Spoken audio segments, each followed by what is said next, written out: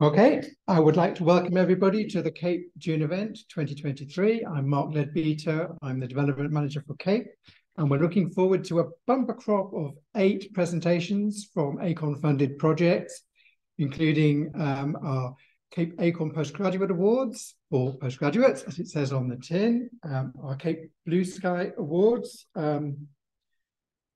don't actually have a present. Yes, we do. We have one presentation from the Blue Sky Awards, and that is for postdoctoral researchers. That's a longer project. They have 9 months to do that. We don't have any reports from CAPA projects, which is the CAPE Acorn Undergraduate Project Award for 4th year undergraduates.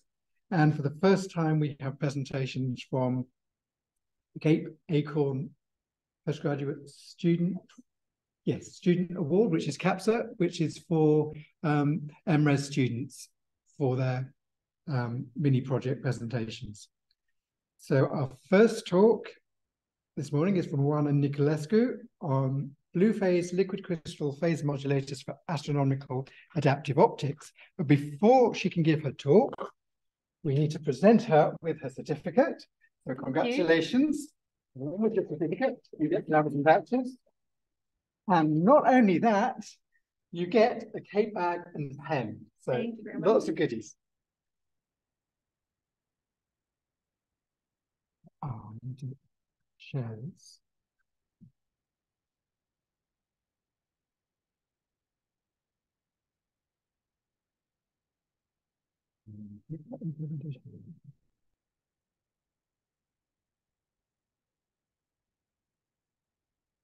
Great, brilliant. Well, thank you for the introduction. I'm Oana NICULESCU, and today I'll be talking about blue phase liquid crystal phase modulators for astronomical adaptive optics as parts of the Acorn project that I've been doing for the past few months under my supervisor, Professor Tim Wilkinson. Now, there's a lot of words here, I understand. I hope I will be able to explain them all by the end of the presentation. So I'll start by talking a little bit about adaptive optics, what it is, especially within the scope of astronomy, and why we're looking to use it. As part of this, we're going to be using some wavefront correctors, so I'll talk about them at large with the more common ones that are used for astronomy. And then I'll go into blue phase liquid crystals and why particularly I wanted to use these in order to solve the problem that I've been seeing, along with some results and some ideas for future work. Now, adaptive optics is a technique. It's a system that we use when we have dynamic phase distortion. What this means is we have some phase distortion introduced by a medium which changes over time. Now, this is being used in many fields, particularly astronomy. It came through as part of astronomy, but it's also used in ophthalmology in order to image the retina, and microscopy with live cells that change over time. And I've put an asterisk here in communications, Earth to satellite communications specifically, which are quite a lot like what we would do for astronomy. So the point of one of these systems, as you might see here, if I can minimize this for a moment. As you can see here, we'd have an image of Neptune with and without adaptive optics. So you can see why exactly this provides such a benefit. So what it would do is it would reduce the wavefront aberration present in the system. Now, how does it appear in astronomy? It appears due to the atmosphere. We've got the atmosphere that has a temperature and some wind speed that pushes air around. And this is what leads to that blurriness, that effect that means we can't really resolve the details in the picture. Now, it's quantified in a few ways, mainly through this coherence length, which is some displacement. If we were to look at 2 stars, as we see here, at a certain altitude, we can define some length over which the distortion introduced by the atmosphere is below a certain threshold. So that means over that area defined by that coherence length, we don't necessarily need to apply adaptive optics. But obviously this is not present on a large scale, so we need it for larger telescope apertures. Now from this and with the wind speed that we know, we can figure out, well, over which time would this change, and what angle from the ground would we see this length that doesn't require adaptive optics. So knowing these parameters, some systems have been developed in order to reduce this distortion. So what we have here is a typical layout of one of these systems. And we've got a, here I took an image of Neptune. Say we have a distorted wavefront, so it looks blurry. We would have some form of corrector that is, in the first instance, not being activated. Then we would split the beam onto a sensor and onto an imaging camera. And initially, the imaging camera would see this. Now, when our sensor measures, initially by looking at a star, how good of a point source that is, we can apply some form of correction to get that point smaller and smaller. When we've reached that small point, then that correction that we've applied will then apply to all of the objects that are near that star. So here we would have, with some correction applied, Neptune being imaged properly onto the camera. As part of my PhD, I've completed this side of the system. I don't have an imaging camera because I'm not actually looking at space right now. This is all on a test bench in the lab. But the one thing that I don't have is a high-speed corrector. This is necessary because the atmosphere changes very rapidly on the order of 1 millisecond. So typically in astronomy, correction is done by deformable mirrors. These are great. They're fast, they're polarization insensitive, they're wavelength insensitive, they're very precise. The reason why they're wavelength insensitive is because they apply this correction through a variation in the distance traveled by the wave.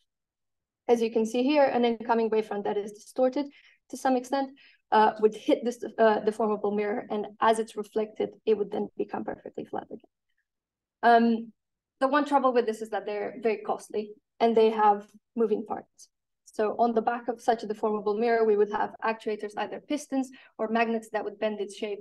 And as we move on to larger and larger telescopes, such as the very large telescope, extremely large telescope that are being built, we need more and more actuators on the back of one of these mirrors. So my thinking is, this is where liquid crystals could come in. They function a little bit differently. They apply this phase correction through a variation in the refractive index, meaning we've got this wavefront. It would move through, in this case, a transmissive spatial light modulator from liquid crystal, meaning it doesn't get reflected, it just passes through. And the light that travels through these sections with refractive index N1 would move a little bit slower than the light that travels through here, meaning by the end, this transmitted wavefront will be flat. Now, these are lower cost. They're generally lower power consumption. They're compact, which is great. They have no moving parts.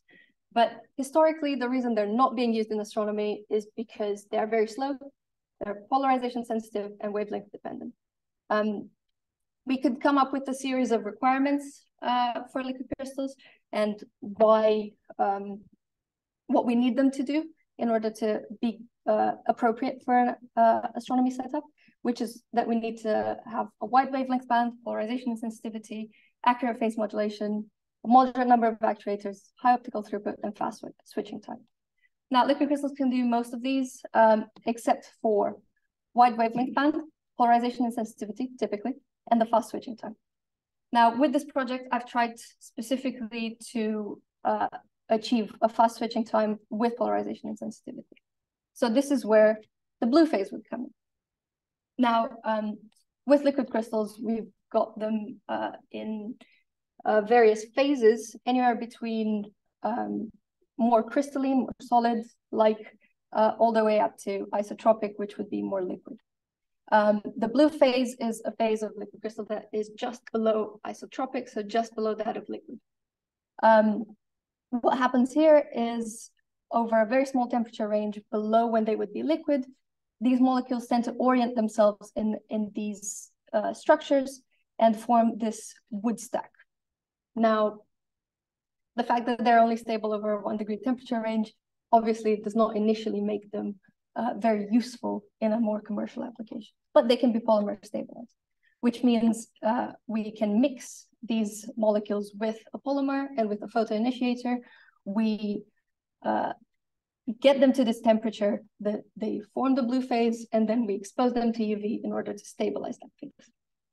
Now, these are very useful because they can achieve this fast modulation, and they are inherently polarization independent because of the way that these molecules are oriented in any sort of direction.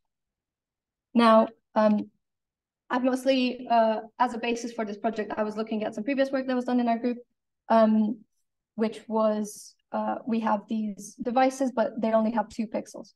As I mentioned earlier, we need devices with many, many pixels for astronomy, somewhere in the range of thousands of pixels. But obviously, as we know from display technology, liquid crystals can typically achieve this. Now, the only difference would be we have to achieve it with blue phase and with larger cells. Now, this was quite a successful device in our group. So as a basis for this, I was looking at the same polymer stabilized blue phase mixture, and I had some results. I managed to achieve some blue phase growth. These are they only exhibit that structure that I showed you over quite small areas, because these are mainly defects. This orientation of the molecules does not necessarily happen naturally. It happens as a defect and then it grows. So we've got these platelets, as they're called, these grainy structures. They started growing at around 50 degrees. And I have a video here that, if I can show you, of the blue phase actually growing and growing as the temperature of the cell goes lower and lower. Now, these are platelets that grew under a certain cooling rate, quite a large cooling rate, 0.5 degree per minute. But then as I moved to lower cooling rates, I started seeing these larger structures being formed. So with these larger structures being formed, it's quite consistent with what is known in literature, which is that having a very slow growth leads to more and more uniform platelets. But the problem that I was seeing with my work is that this growth was halted. So instead of being continuing to grow over that 1 degree temperature range, it would stop. Now, I have some reasons as to why this might be the case, but it obviously would need a little bit more work. Mainly is that the construction of the cell could be made slightly different. I'm suspecting the layer of liquid crystal is not quite as flat as I'd like, and that there's a problem with the construction of the cell leading to some leakage of the liquid crystal out of the cell, meaning I would need to make sure that these are more robust to being heated up and cooled down over and over again. Now, to conclude this side of my project, I've planned to find a solution for adaptive optics for astronomy by using liquid crystal correctors as opposed to the formable mirrors. Blue phase shows really promising properties in general to be the first liquid crystal structure to be able to be tested in an adaptive optics system. I've grown it in transmissive test cells, but I have not managed to stabilize it due to that halted growth that I showed you. And the idea would be that in the time left for the project, I would need to make a pixelated backplane to then have these cells be tested in the system that I showed you I built before. Thank you.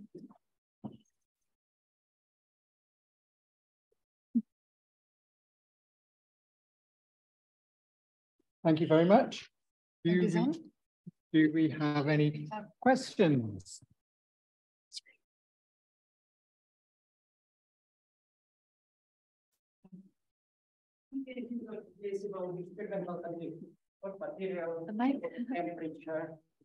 What material did you use? What temperature? What cooling rate? With numbers? So I created a mixture that was an E7 liquid crystal mixture with polymer and photo initiator. These were, as you can see in this picture, these were some of the first tests that I did. But it was in a Lincoln stage, so I would heat up the cell up to about 55 degrees and then slowly cool it down 0.5 degree per minute until I started seeing the blue phase and then slow down the cooling. This would happen around 50 degrees. So from 50 degrees down, I would cool it down at 0.01 degrees per minute. But it would soon slip away from me and the growth would stop until I would get down to about 49 degrees, and then the structure would start to disappear. So I still have to figure out what that is. Okay, thank you. Does anyone else have a question? Anybody online? Oh, we have one in the chat. Okay, well, the different growth structures in slide 11 and 12, what do you expect the difference of phase modulation performance in these devices? That's from Xiaomeng. Right, so by growing it slower and having those larger structures, they would, in essence, be more uniform across the area of a pixel. So I don't necessarily expect the dynamic range, if you will, of the devices to be that much different. What I expect is the phase modulation applied by one pixel to be uniform across the entire area of the pixel with the larger structures. So that's kind of where I'm intending to move very slowly in temperature, if you will, to grow those very slow, large structures. Okay, well, thank you very much. If we've got no further questions, can we thank our speaker again?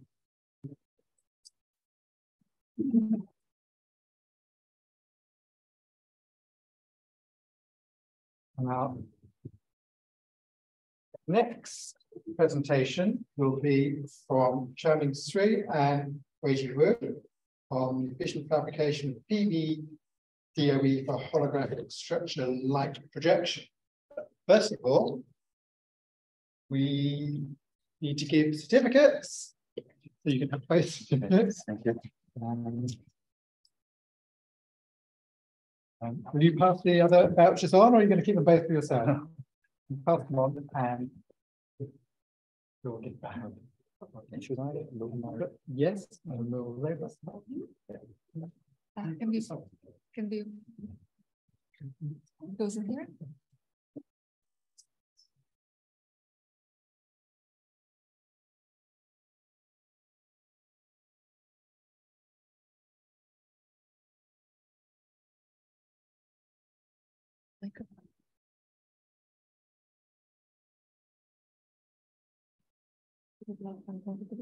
Yes.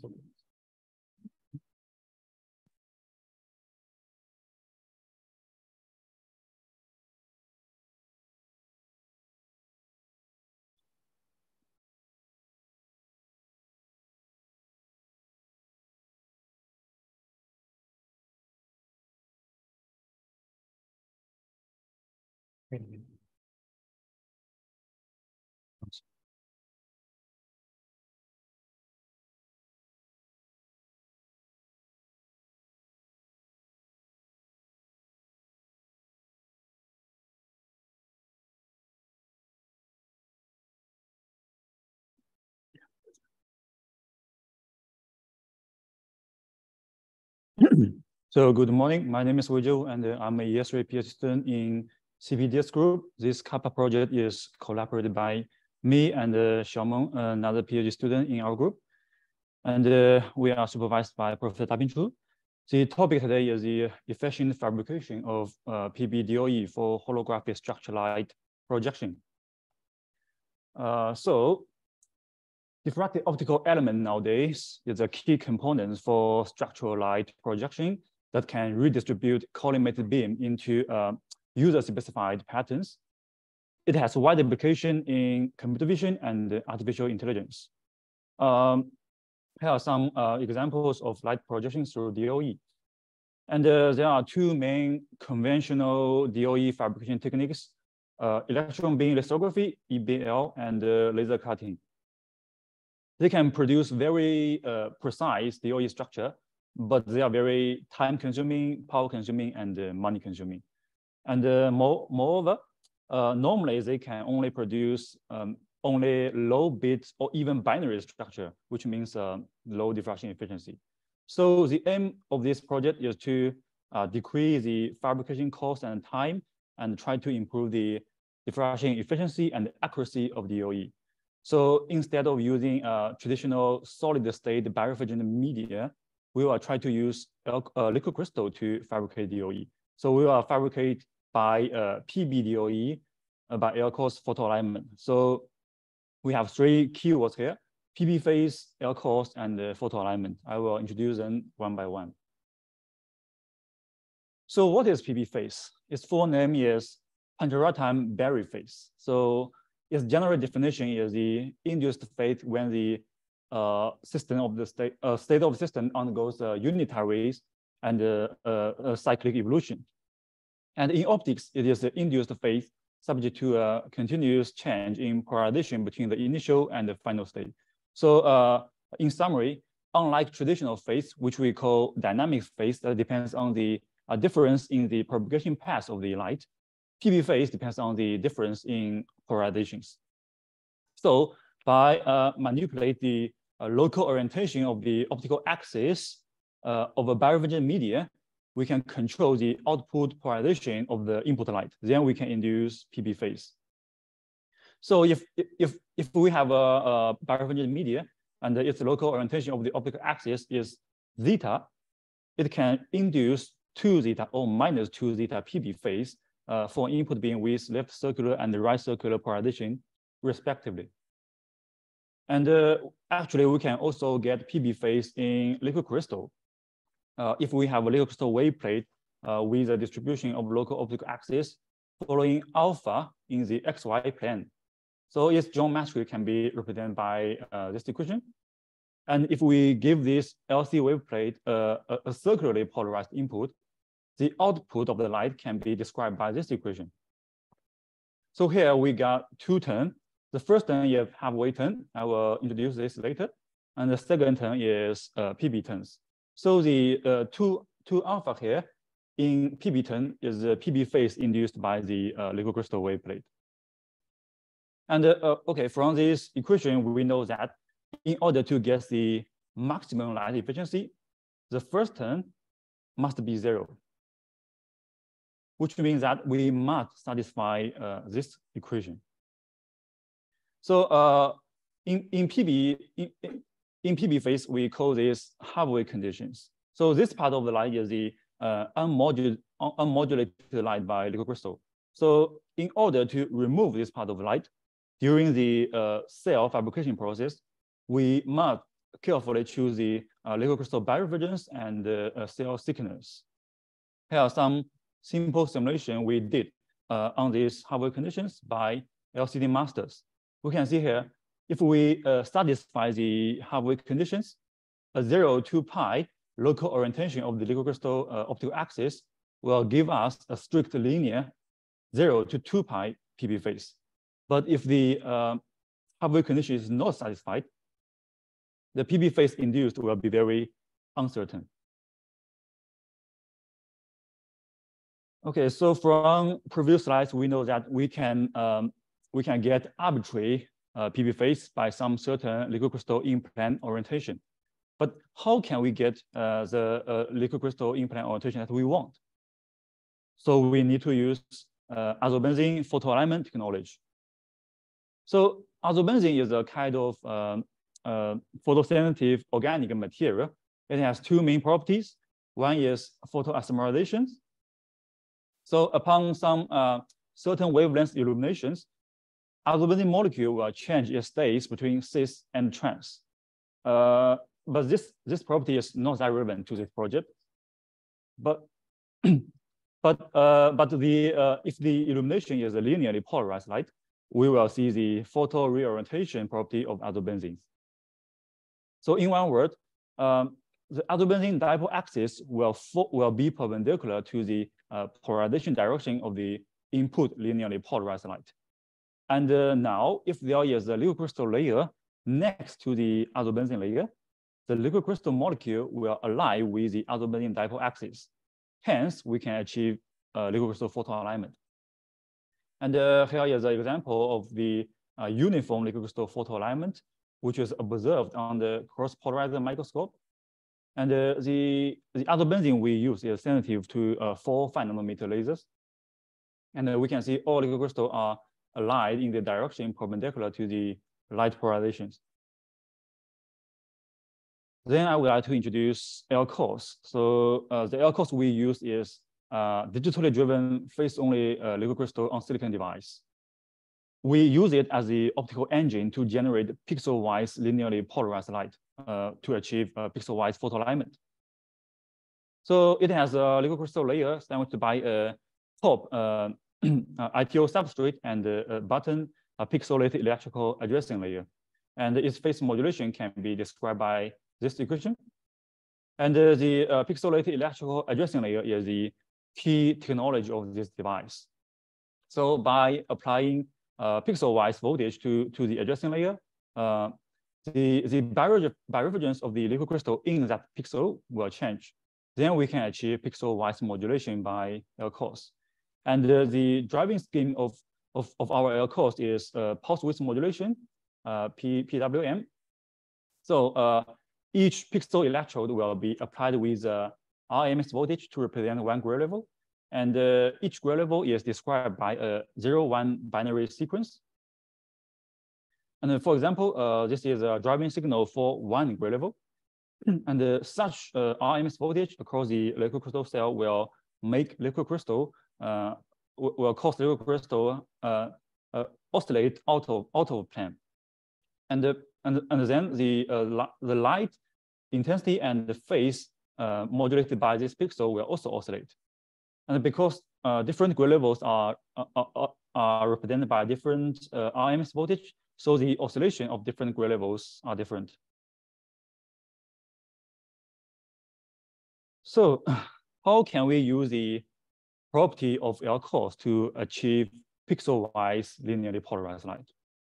We just use this optical setup. So we just need to arrange the optical components in this way. So both the input polarization here and the fast axis of the cutaway plate as the output here should be 45 degrees with respect to the liquid crystal orientation direction of LCOS. If so, the output light here can be described by this Jones matrix. So we can see the output polarization is numerically half of the LCOS phase modulation to the y-axis.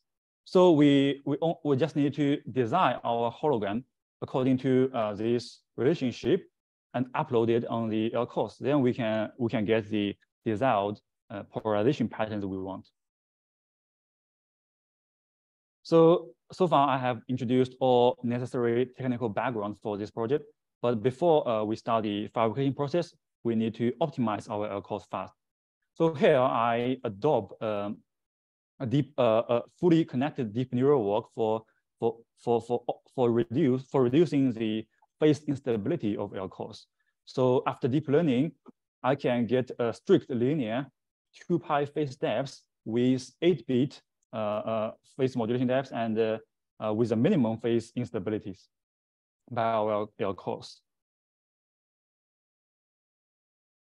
Then is the fabrication process. The procedure is like this: glass cleaning, some ultrasonic cleaning by acetone, IPA, decon, and DI water. Then is spin coating of our adsorbent material. Then is baking and cell assembly, LCOS photo alignment, liquid crystal filling, and baking again and cooling down. And finally, we can get a small, nice DOE like this. And regarding the photo alignment time cost, I did a simple experiment on it. We try to photo align the binary grating mask into cells that is already filled with liquid crystal by different laser powers. And we found after a certain period, all these laser powers can contribute to good PB gratings with equivalent qualities. And when we multiply time and the power, we found the energy required by each photo alignment is actually approximately constant. And we also found when the laser power is smaller than 0.1 milliwatt, there is no photo alignment effect at all.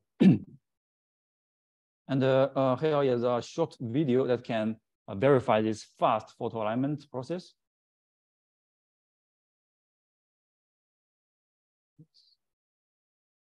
I did not accelerate this short video. So here are simple structure. Simple structure DOE we fabricated by coarse photoelement. So this is a 200 light year per millimeter gratings.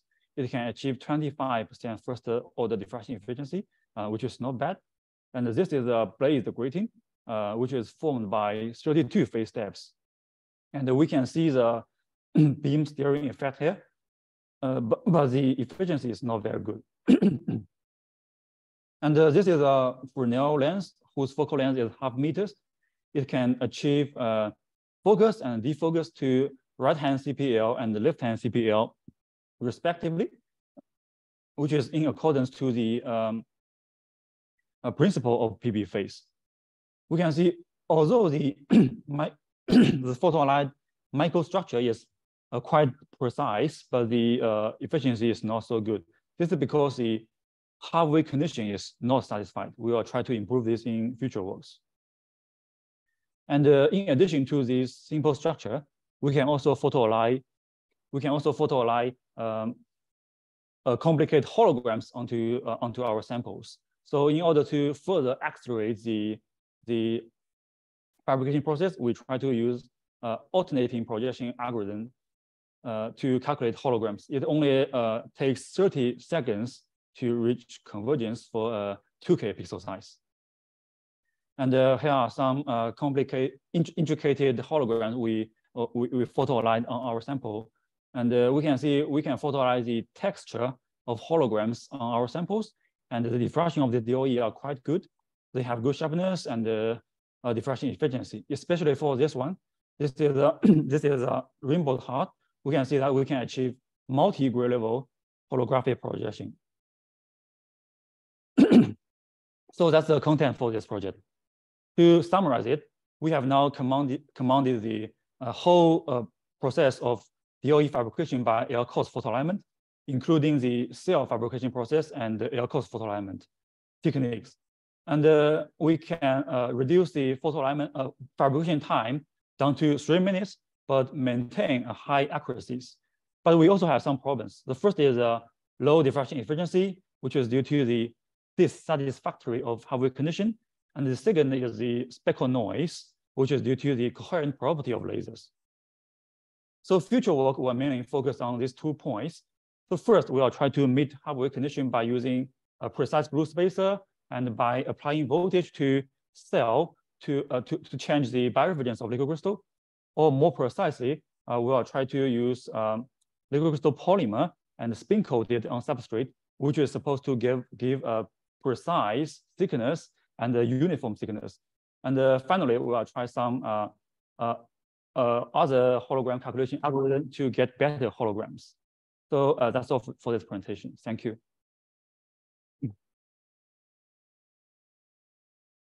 In the interest of time, maybe one quick question, if anyone got any burning issues they want to ask. Okay, sounds like the questions. Thank you very much. Thank you. So our next talk is from Sara, ALMAHRI, and GREGA on 3D printed wearable mesh for reconstruction gestures. First of all, it's to go.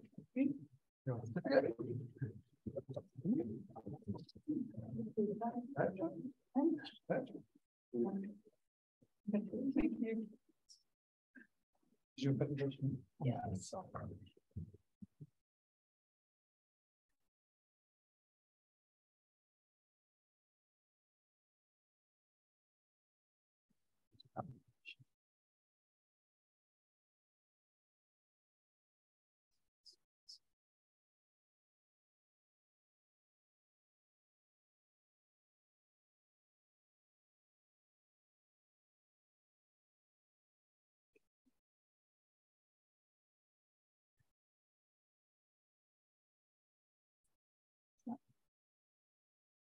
Does this work?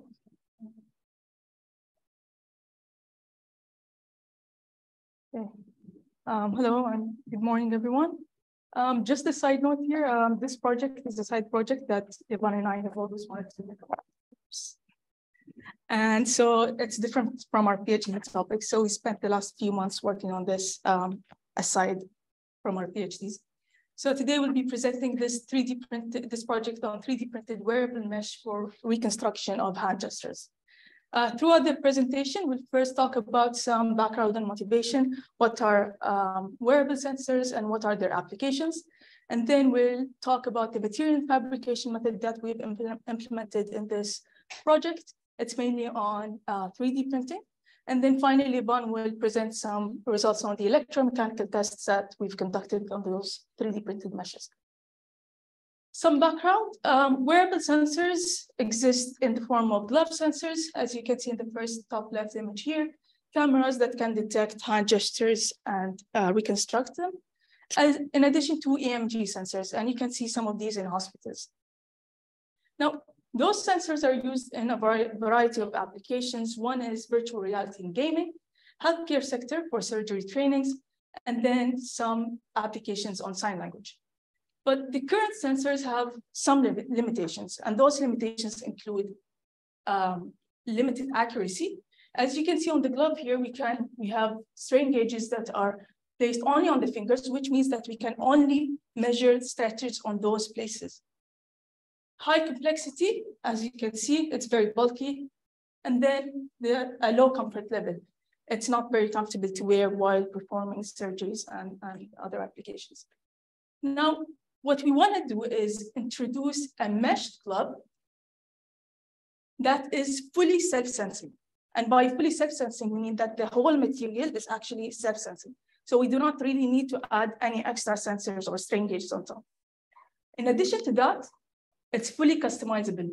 So this means that we can scan a hand, we can 3D print the whole process, the whole mesh, and it can be customized to each user differently. With this, we turn those limitations into competitive advantages. We increase accuracy. Now, instead of a continuous glove, we can actually track each and every node on this mesh because the whole material is self-sensing. We reduce complexity. We don't need to add external sensors. And then we increase the comfort level because it's customizable and it's very flexible. Now, the question is, how can we achieve self-sensing capability? And this is through choosing a piezoresistive material. And simply, a piezoresistive material is a material that changes resistance when strain or stretch is applied. So this means that if we know the response of the base material, we can measure the resistance of that material at any point, and by that resistance, we know the strain applied. And in general, those kind of materials are characterized by the gauge factor, which means that it's basically the change in resistance over the initial resistance divided by the strain applied. So the higher the gauge factor, the higher the sensitivity of that material. For the material, we've chosen an electrical thermoplastic polyurethane, or ETPU. This is a very flexible material, and it's conductive as well, so we can get this self-sensing capability. Now, the second question is, how can we fabricate complex geometries? And this is through 3D printing. So on this project, we've utilized two 3D printing techniques. One is fused deposition modeling, or FDM, and we've used the Prusa i3MK3S. And we took a further step and we fabricated the whole 3D mesh, which is this. And for this, we had to use a more advanced 3D printed technique, which is the SLA. So for this, we use the Formlabs 3D. Now, for our experimental methods, we broke it down into three sections. First, we printed some dog bone tests to get the electromechanical properties of the base material. So what we did is we applied uniaxial tension on the dog bone, but at the same time, we attached some copper sheets so we can connect them to a wire and measure the resistance as we stretch the sample. So we want to get both the stretches and resistance measurements.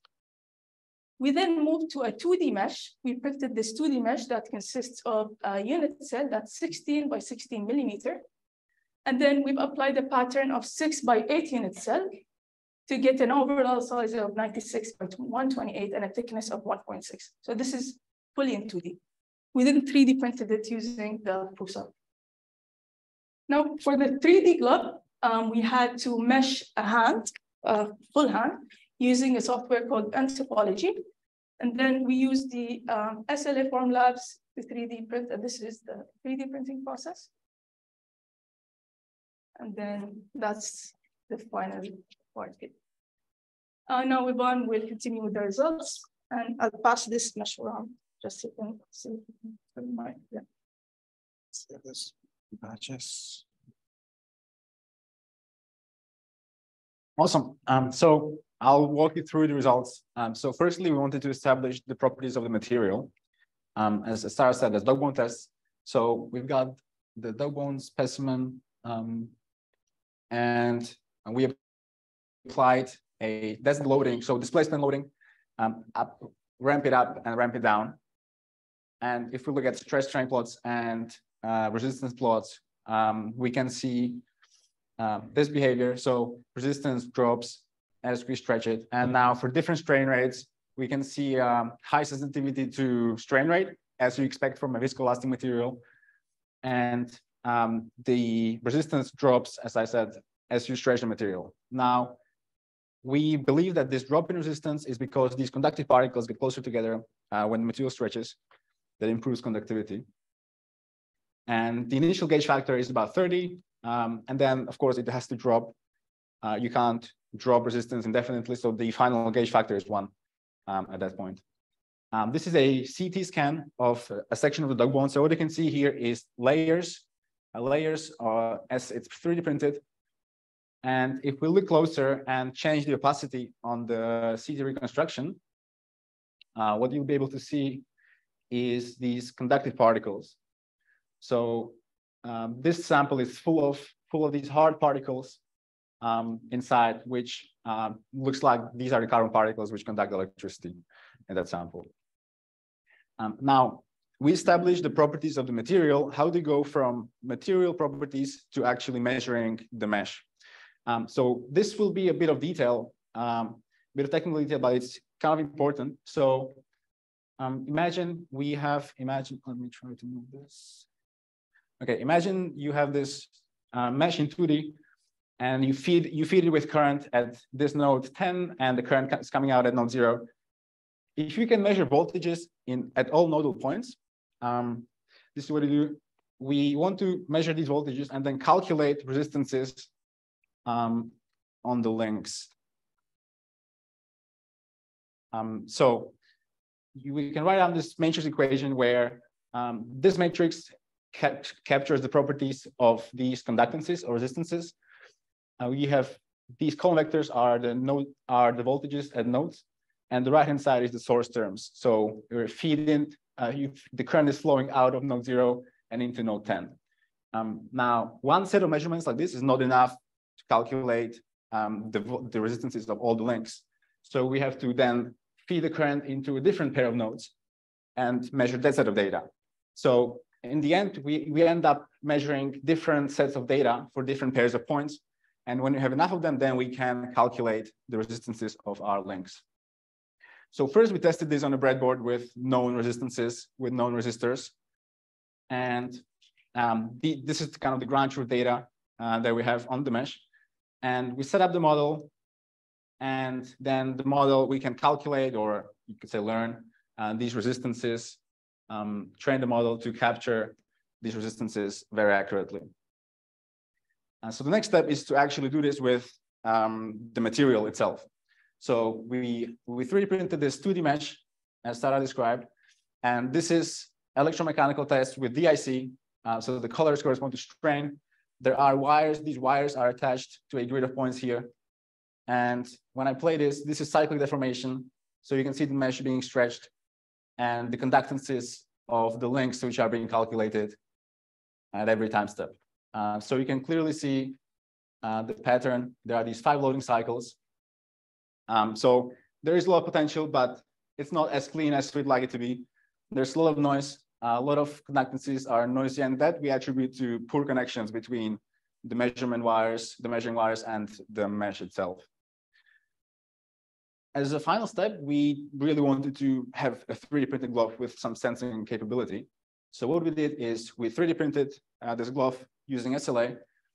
Now, currently there's no conductive and flexible resin commercially available for SLA. So what we did is we 3D printed this glove from flexible resin and then attached these links, which are 3D printed from our conductive resin. So we attached them to the 5 fingers as labeled here, A, B, C, D, E. And then we did the test where we do a gripping gesture and measure voltages. And again, we can see clear response that we measure from the glove. So there is this sensing capability in this device. So again, 5 loading cycles and 5 traces for the 5 fingers. So this brings us to the end of what we managed to do. So we established the material properties. We tried some simple 2D measurements. And then we couldn't quite connect it fully to have a fully self-sensing glove 3D printed in one piece, but we did actually produce a 3D printed sensing glove which has sensing capability. So as future work, we really need to improve the connections between the wires and the material to accurately measure resistances.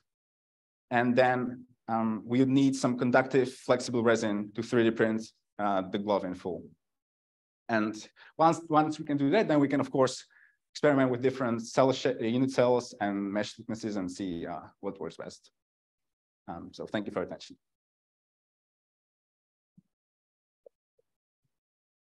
Do you have any questions? Anybody online?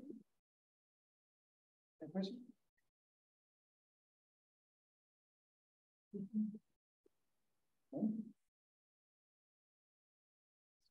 On that one. Hello?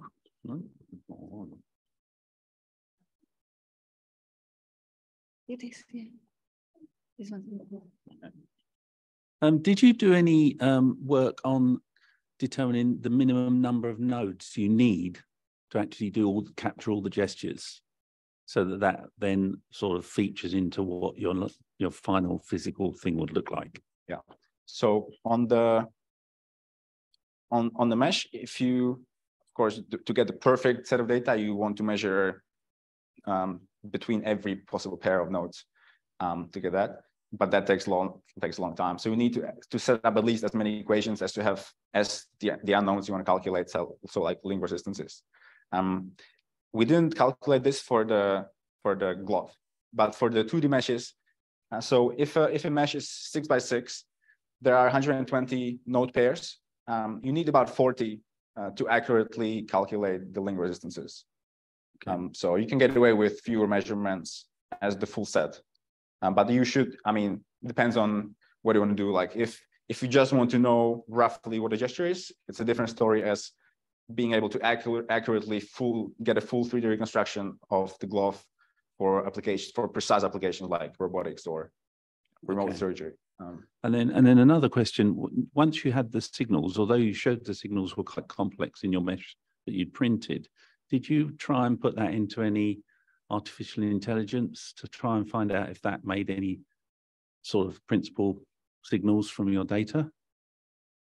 Well, okay, so the way the conductances are calculated, there's one key step that I cannot gloss over because it's very detailed, but how you go from measuring voltages to calculating resistances. Yeah. Right. That's one of the key steps.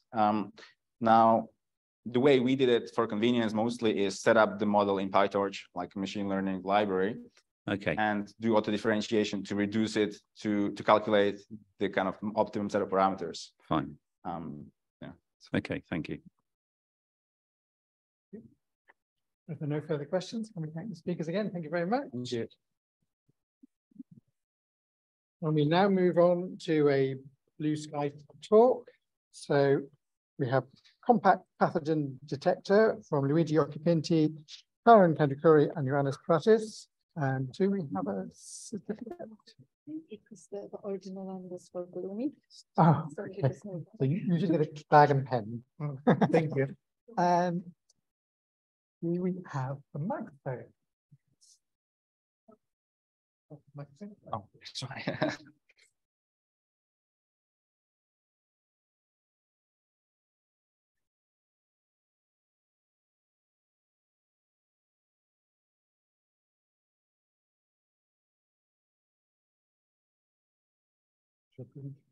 Are you going to share from there?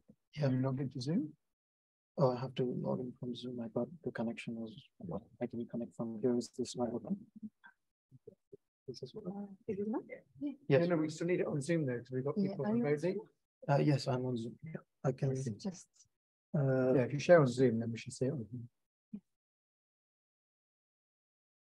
Hoping to use some notes, so I thought I would be get connected here, but yeah, it's fine.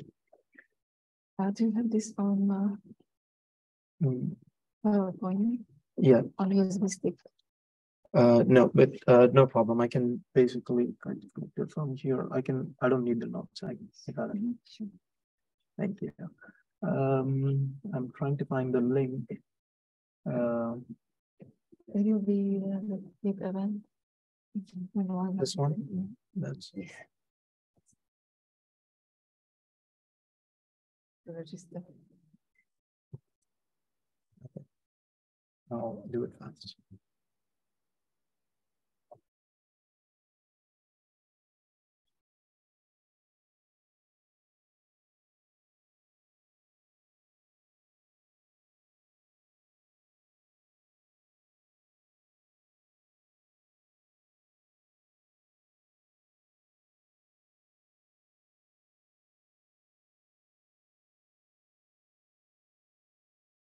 So I don't need to be connected here.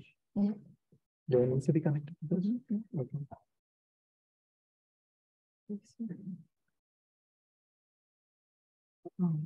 You will receive email and you have to click the link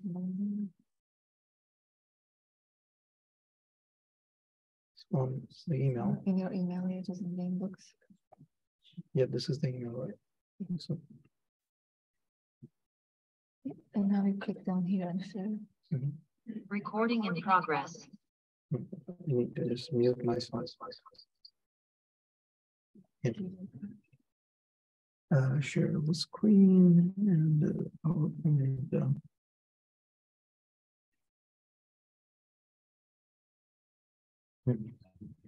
Please not the Can you all hear me? Yeah, okay. All right. Sorry guys, sorry for the delay. Today I'll be presenting our project for Cape Blue Sky 22. Okay.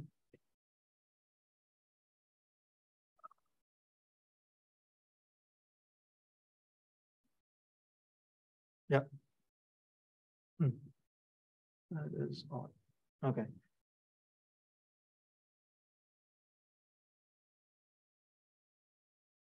Now I can see it here, but it's not. Can someone help me? I mean, I'm already here with that, but it's not allowing me to.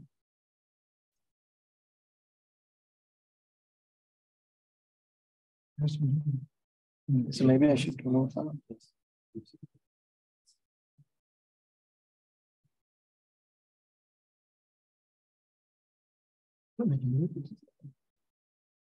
Yep. Okay, great. Sorry about that, guys. So today I'll be presenting the compact pathogen detector, which is our Cape Blue Sky project from 22. And so basically, the project we're talking about today here is COMPAT, which was aimed to develop, deploy, and validate a miniaturized sensing device for pathogen detection in ambient air. And this project focuses on integrating capacitive airborne pathogen biosensor into an existing platform for particulate matter sensing. Pathogens are transported by particulate matter of different sizes, and our goal is to try to capture the, we already have the technology to capture these particulate matter, and our goal here is to try to detect the pathogens that are traveling with these particulate matter and trying to figure out what kind of airborne pathogens are in these PM particles. So moving on. Yeah, so basically to introduce the risks due to air pollution, there are more than 800,000 deaths happening per year just in Europe, and around 8.8 million throughout the entire world. And among these air pollutants, particulate matter are one of the major hazards, and these have been known to be carriers of many airborne diseases, such as even COVID-19. And the starting technology to detect these kind of pathogens here was the first particulate matter sensor. This was developed in our group by Pelumi, who was also one of the investigators of this project. Initially, he then moved on. But anyway, as you can see here, we have a particulate matter sensor, which is a MEMS device in the magnitude order of 1.3 times 1.3 millimeter. And here, this particular PM sensor can be divided into three major components. Here, you can see the heater, which is basically using a technique or employing a technique of thermophoresis to size discriminate the particles from 2.5 to 10. And then we have the PM sensors, which will be detecting these size varied particles. And then we have reference sensors to make sure we don't have any kind of noise or excess signals. So to basically explain how this detection is happening, we basically have a few pictures of FEM analysis where we are trying to show the heater. We're basically trying to show how these injected airflow is being separated, which are carrying particulate matter of variable sizes through heating and discriminating the particles into different sizes. If you can see in picture 3 here, you can see that there is a varying particulate matter flow. The red ones are PM10 and the blue ones are PM2.5. You should be able to see it, that it's kind of being covered over there. But basically, because of the thermophoresis effect, whatever the air inlet, through a controlled airflow, as we send particulate matter of different sizes, the heater then excites the particulate matters to travel different distances, which are then captured by the PM sensors that are placed in at strategic distances. And so to apply this pathogen detection into the PM sensing, as I've already mentioned, particulate matters play a major role in carrying airborne diseases or virus particles. And despite in the difference of size, the fine particles act as carriers for the viruses in air. And this is a general scale of what kind of size variations we are looking at in terms of PM particles and the red blood cell bacteria and the viruses.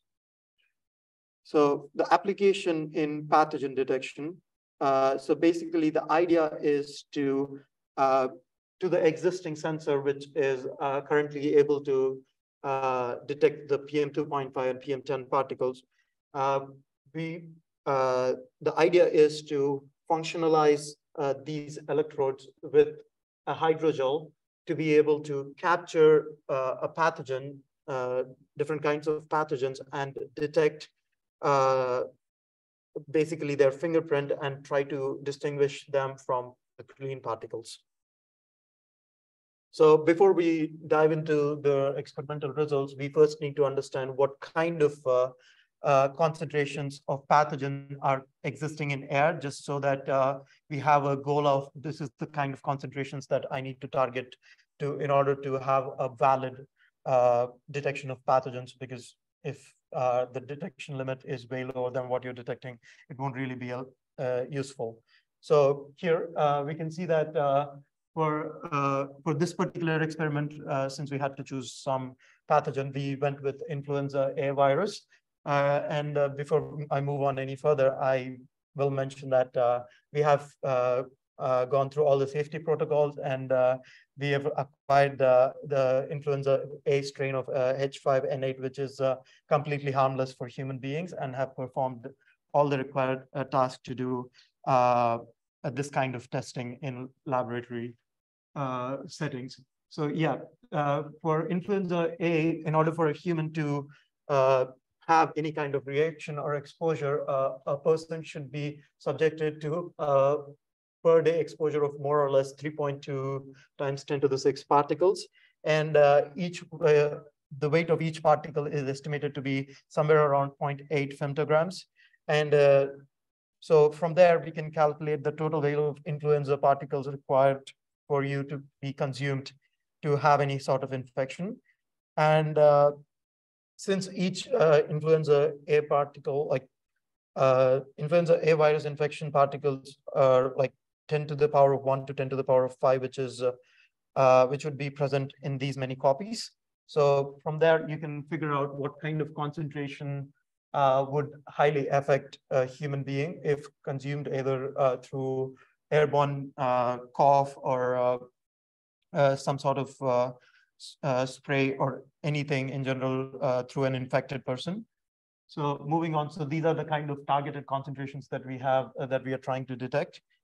So starting with the biosensor development, in order to start with a proof of concept, we first made some interdigitated electrode devices by using photolithography on a glass substrate. And we have developed a hydrogel to capture these pathogen analytes and maintain it alive in the active detection area, since dry electrodes and biological substances don't really go together. As soon as you have pathogen or any kind of bioelement device, any kind of biological substance being placed on a dry electrode, it immediately dries up or gets damaged. So in order to make sure we have a proper detection, we have come up with an idea of developing a hydrogel, which included polyethylene glycol diacrylate mixed with a photoinitiator and PBS. And after a lot of optimization, we came to a conclusion that 1.5 microliter of hydrogel solution need to be deposited on each electrode to have a good signal and good detection ratios. And we cross-linked it under UV light around the range of 300 to 400 nanometers for around 3 meters to initiate cross-linking within the hydrogel. And then influenza A antibodies are deposited on these electrode hydrogel setup, which is then used to measure different kind of concentrations here, starting from 0.5 microgram per ml to almost 50 microgram per ml, which covers most of the range that I have shown in the previous slide. And so the testing setup initially to get a proper signal, because of these interdigitated electrodes, especially on the glass substrate, we had to build our own connectors. I basically came up with this testing setup, which uses a spring-loaded pins and a magnetic stand to place the connectors connected, as you can see here. The electrodes are placed here, and then a magnetic stand holds a breadboard, which is connected to some spring-loaded connectors. And these connectors are then turn connected to screw terminal blocks, which are then connected to the potential stat. So in this way, we were able to manage a very minimal amount of noise, signal-to-noise ratio, and was able to get a reliable connection between the components. So after the setup was done, the initial question that arose was, so we want to collect impedance, but what is the frequency at which we want to take this? So there are two things that we need to consider before we can figure out what kind of value we are going to choose. We need to basically weigh in between what kind of sensitivity we want and what kind of time it's going to take for you to finish your readings. So we have done a frequency sweep between the frequencies of around 10 hertz to around 100,000 hertz. and did a 3 dB cutoff line to figure out what kind of frequencies would be best to do these kind of measurements, and then chose to go with around 1,000 hertz, which kind of made a really good balance between the sensitivity and the kind of time it takes to achieve these readings. So once we have these readings, we then moved on to collect the impedance values. And here you have a graph of average impedance values for this set of devices. So these particular set of values were obtained after using a 100 microgram per ml concentration of antibody. And here you can see a trend of decrease in impedance starting with the device with an antibody concentration of 100 microgram per ml. And as we move on to increase the amount of concentration of influenza A analyte, which here started with a 0.5 microgram per ml, then 1 microgram per ml, 5, 10, and 50. We have seen a trend of decrease in the values of impedance. And if we move on, here I've also put on a linear regression curve for these values of the drop in impedance versus the increase of concentration in analyte. And here we can see a trend of decreasing. And again, I would like to mention that this is for the antibody concentration of 100 micrograms per ml. And here we have a sensitivity plot curve for the data that I've just presented. So here we can see that for a concentration of around 0.5 microgram per ml, we have a really high sensitivity for antibody concentration of 100 microgram per ml. We have this sensitivity gradually dropping. We kind of expect this because as you increase the concentration of analyte and the antibodies, you don't have enough antibodies to analyte concentration that they can bind together. So, but the main kind of focus is to concentrate between low, sorry, yeah, I have 1 minute. Okay, so I'm gonna be speeding up a bit, sorry about that. Yeah, so the next graph here shows the similar set of readings for a lower concentration of antibody. Here it is 50 micrograms per ml. Here we can also see the same kind of trend, impedance values drop as we go on along with a higher concentration of analyte. And here we have plotted a linear regression curve for that kind of readings. So we see a linear drop in impedance values. And then we have a sensitivity plot for 50 microgram per ml.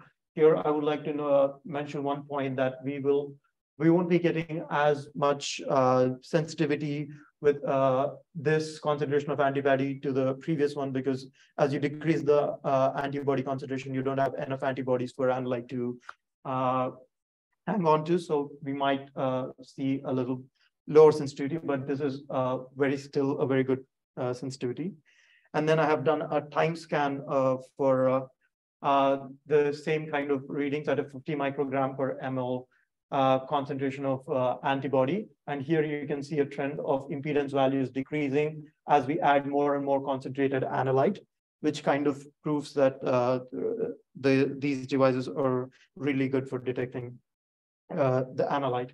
And here I have developed a front-end electronics to basically read out so this front-end electronics helps us read out the capacitive or impedance measurements that we need in order to differentiate these particles. And so basically the technical challenges that we have encountered are basically the lessons we have learned while going through these experimental processes are firstly trying to build a custom setup that is compatible with the IDE and potential start was a bit hard. And then I came up with this setup. And then that was able to help us reduce the noise in the electrical setup, which was very crucial for us to get this kind of readings. And the pathogen detection on dry electrodes, as I mentioned, was really hard. And in order to overcome this, we came up with a unique solution of using hydrogel and then activating the antibodies on the hydrogel. And basically drying up of the hydrogel at low humidity is again another issue. In order to remedy this, we have to make sure that we are using this in a controlled environment where the humidity and temperature are maintained.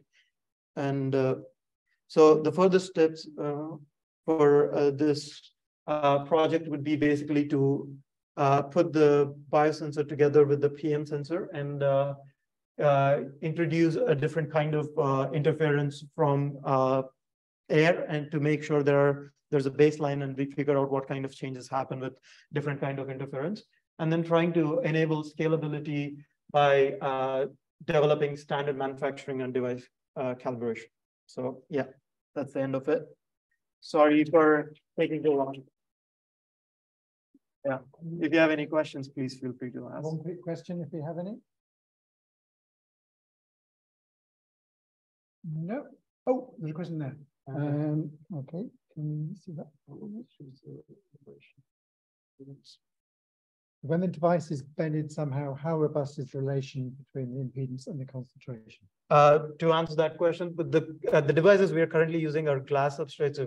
They're not really flexible.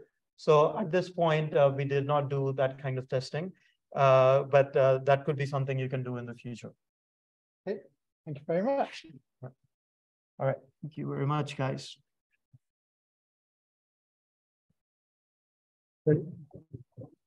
Now we will move on to the first of our new set of awards, which is the CAPSA awards, which are for MRes students from the Center for Doctoral Training in Combined Electrics and Connected Electronic and Photonic Systems.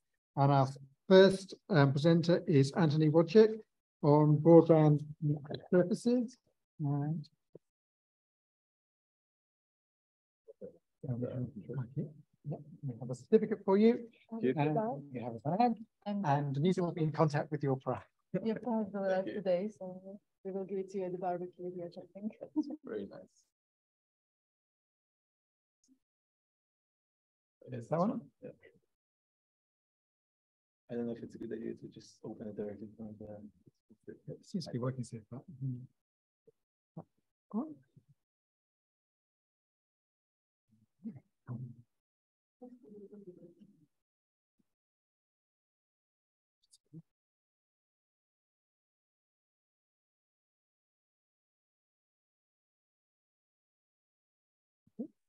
All right.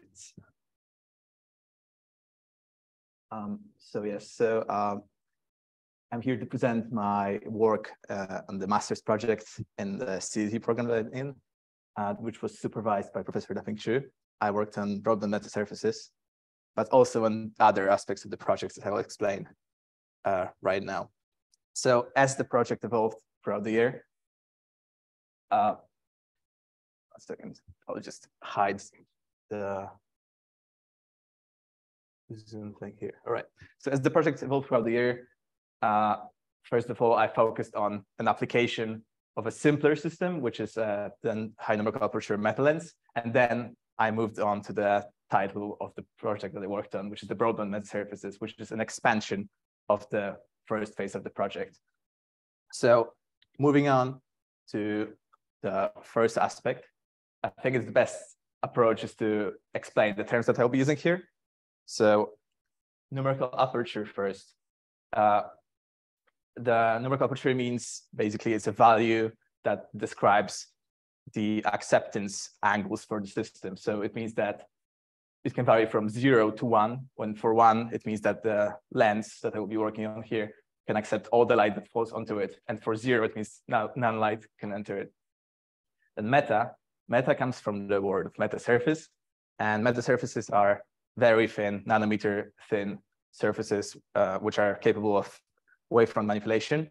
And they're made of typically sub-wavelength sized elements, which are laid out on a periodic lattice, which in the end can be used to either modulate phase or amplitude wavefronts or change polarization of the incident light. And they spark huge interest in academia and industry research because they can be used in applications that are impossible to do with natural systems or components, such as, for instance, holography or beam steering applications as shown here, or as I will explain in a second, lenses which, for instance, don't have geometric aberrations. And finally, the lens that we'll be working on in here is the perfect lens. And for that, we want to have a hyperbolic phase profile, given by the equation over there. Lambda stands for the wavelength that we're using, and F is for focal length of the lens, R is for the distance from the center. And typically, the phase profile that we would get for a lens would be achieved with basically shaping the thickness of the lens to achieve the phase delay in the material that the lens is made of. However, I'll be using here a metasurface, which means that each of the elements of the metasurface will induce a phase modulation at each point. So the question is, how do we design the metasurface, or the meta lens in this case? We start with the phase profile. If we draw it on the plot, it looks in the following way. Then the next step is to discretize the surface. So I have a pixelated phase profile at the sub-wavelength pixelization size. Then at each point, we put the meta atom, from now on I will call it like this. It's the sub-wavelength sized element that modulates light. And hopefully, once we put all of these together, when we perform when we simulate the Maxwell equations of the light propagating through such systems, hopefully we get the result that matches the initial intended phase profile that we wanted to have. And for that, I used FTDT simulations in Numerical. So putting everything together in one image, the most important step here will be to actually find the meta-atom library, which is the set of these meta-atoms that we will be able to put to achieve phase modulation. And one thing that is important to say here is, because of this discretization that we use, that I chose to use here, it will put basically a limit on the size of the pixels that we can use when we use visible spectrum of light, which means that if we want to in the future design a lens that would work for even the violet light, it would put the limit of 200 nanometers of size per pixel because of the Nyquist sampling theorem. So this will be the limit that we'll be working on. And this is the size of the pixels that I will choose. So moving on, what meta-atoms did I use and why? So I chose square-based titanium dioxide pillars on glass substrate. Titanium dioxide because it works very well with visible spectrum of light. So it has high refractive index, which is good for modulation, and high transmittance. Basically no absorption at 550 nanometers that I designed it for. Oh yeah, one here to note here is that the lens that I'm talking about here is only monochromatic. So it works only at 550 nanometers. But the second part of the project will expand it into broadband modulation. And square pixels or square base for the pillars, because it follows the anisotropy of the lattice that I already have here. So it doesn't expand on it. It doesn't make the lens more anisotropic than the lattice already makes it. And also it can, by changing the cross section of the pillars, I can basically fill the whole space of a pixel. So given that pillars that I chose here, I can basically only choose two parameters, which is the cross section and the height. And hopefully, just by changing these two parameters, I will be able to achieve complete 2π phase modulation. So I performed the FDTD simulations. And on the left, we can see the phase modulation diagrams, and on the right, the transmissivity of such pillars where the light is incident from the bottom and passes through the meta-atoms. So as we can see here, the rainbow that we can see on the left shows that, yes, it is possible to achieve complete 2π phase modulation just by changing the cross-section or the height. And on the right, we can see that at a lot of heights, we can achieve high transmittance at all cross-sections that we can choose here. So because of the fabrication constraints, in the end, when we want to fabricate the lens, it's best when we choose all the pillars that would have the same height because of lithography that we would use to fabricate the lens. So I chose to work with the height of 450 nanometers for the pillars. So all of them will have the same height, and we can achieve the complete 2π phase modulation just by changing the cross-section. So it means that in the lithographic methods that we use, we just need to print basically a two-dimensional structure in the end And one thing that I wanted to mention here is that while working the project, I came up with a very simple model that tries to describe these two diagrams. And it explains the diagrams in a way that basically the light that comes and interferes with the system here, the wavelength is much larger than the pillars themselves, which means that in the end, the light will experience an effective refractive index. And this is because it will basically see a smeared weighted average of the refractive index of the pillars and the space in between them. And from that, we can calculate the phase, which matches the diagrams very well, and transmittance based on the Fabry-Perot model. So because the pillars, the smeared pillars would look like a dielectric slab between the glass and air above them. And the results match very well with these. So given the meta library that I generated there, I tested multiple lenses, but the one worth mentioning here is the largest one I tested. It has numerical aperture of 95%, 30 microns in diameter and 5 microns in focal length. It can be larger, but I was limited by the computational resources that I was using. It also works at green wavelength. And I simulated the phase profile of the whole system. It looks similar to the phase profiles that I've shown before. And to test how it actually performs, I basically took the electric fields and magnetic fields into the focal plane to see what the focus spot looks like. So one thing to note here is that it's not circular like we would expect for normal lenses. However, it can be explained in a pretty simple way. So it comes all because of the choice of the lattice that I chose. So I chose to work with square lattice. It means that when I use polarized light, it might have preferred directions of basically polarization. So I used light that is aligned with one of the axes of the lattice, and it means that the focus spot will have two different full width half maximum at two different angles. However, if we used unpolarized light, this should be smeared, and the effect should be more symmetric spot. However, even neglecting that, the diffraction limit is, or the resolution that I would achieve with this lens is close to the diffraction limit. It's only 1.5. That it's still sub-wavelength in scale, and focusing efficiency is on par with other meta lenses, even though it's high numerical aperture, which is reasonable. Okay, so the question is, could we expand this numerical aperture further? So basically, to answer this question, I tackled the problem from a different side. So I asked, what is a meta lens, or what is a lens? Well, it's a beam deflector that deflects light at different positions from the center into the focal points. And to answer this question, I designed a set of beam deflectors working at different angles from 0 to 90 degrees. I performed the same simulations as before. And here we can see the results. So on the, how do I show this here? All right. So here we can see on this axis, these are the designed angles of deflection, and these are the achieved simulation deflection angles. And we can see that we can have a very precise control over the angles of deflection, matching exactly the design values.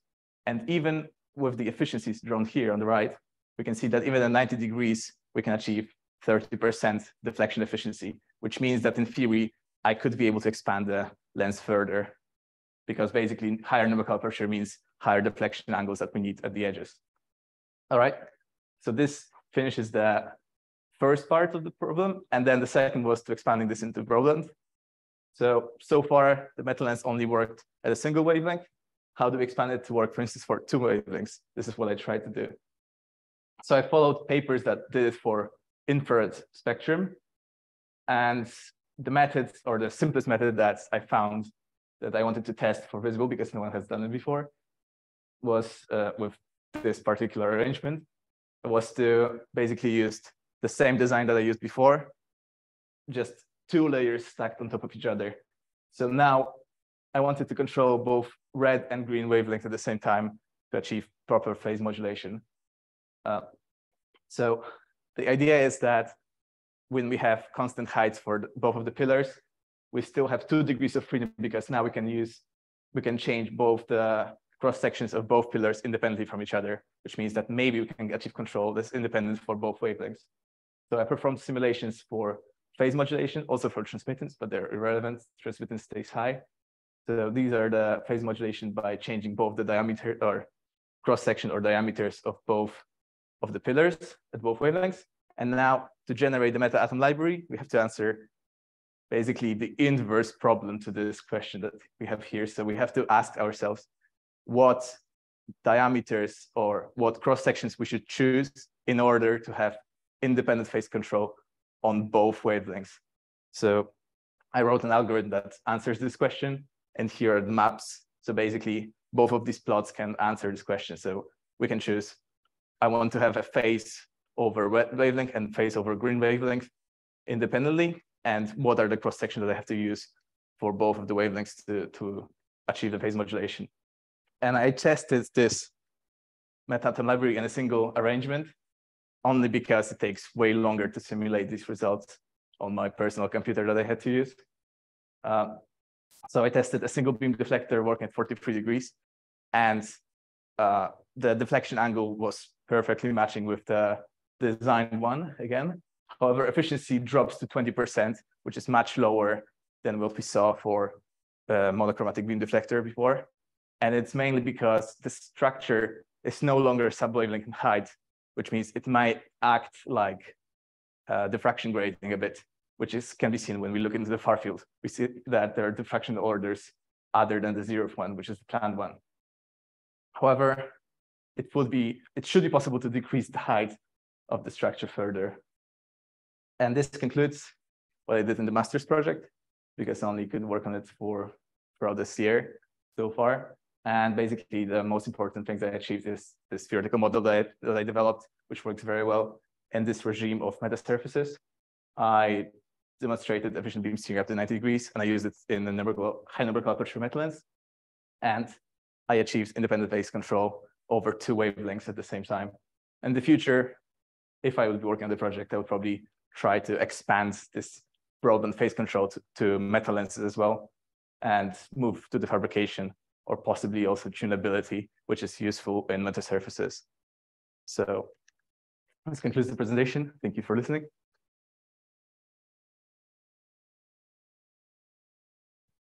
Do we have any questions? If not, can I just ask you, how are you going to fabricate these structures? Oh yeah, simulation. Yeah, this was all simulation. So fortunately, as I said, I was in the last step, especially I was following already an established paper that did fabrication as well. So the way it's done is both layers are fabricated separately using lithography and, for instance, electron beam direct writing. And then the second layer is much thinner, has a much thinner substrate. It's removed and then put on top of the first layer, on top of, I think there's a liquid put on top of the first layer so that the second one can be nicely aligned with the first one. However, I don't know how it's done at such small scale to make it precise, because it's important so that both layers are exactly aligned on top of each other. Otherwise, they might have effects that are unwanted. Sounds quite challenging. Yes, but this was a simulation-based project, so everything works nicely. Okay. Thank you. Oh, yes.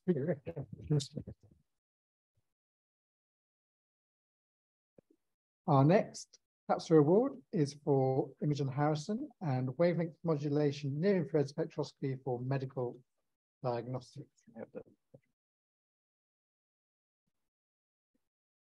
Is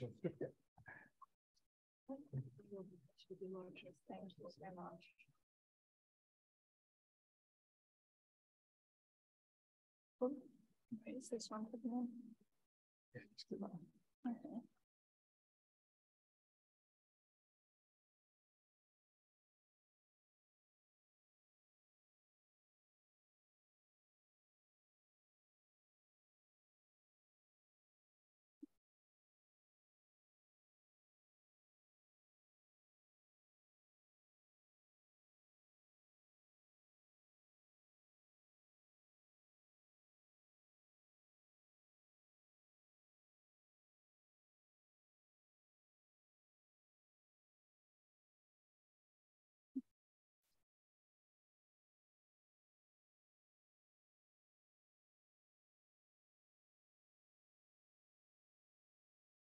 So hi, my name is Imogen, and I'll be doing my presentation on my previous project, Wavelength Modulation Near-Infrared Spectroscopy for Medical Diagnosis, as part of the NEO lab at UCL.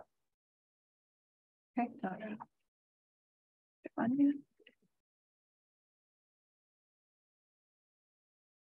As I'm sure you're all aware, the body requires a continuous supply of oxygenated blood into the body. So this is oxygen bound to the red blood cells, or oxyhemoglobin, and then a continual removal of the deoxygenated blood out of the tissue of interest in the form of deoxyhemoglobin.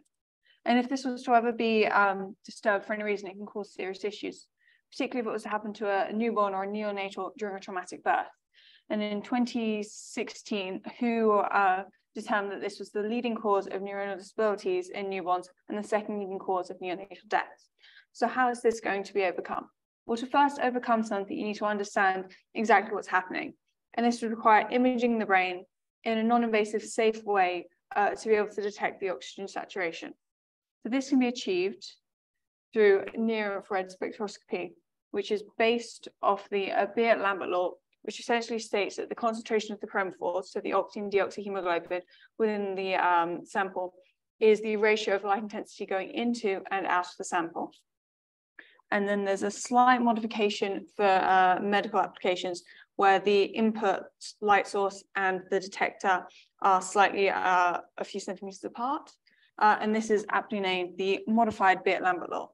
And as you can see, there's the addition of these two coupling factors.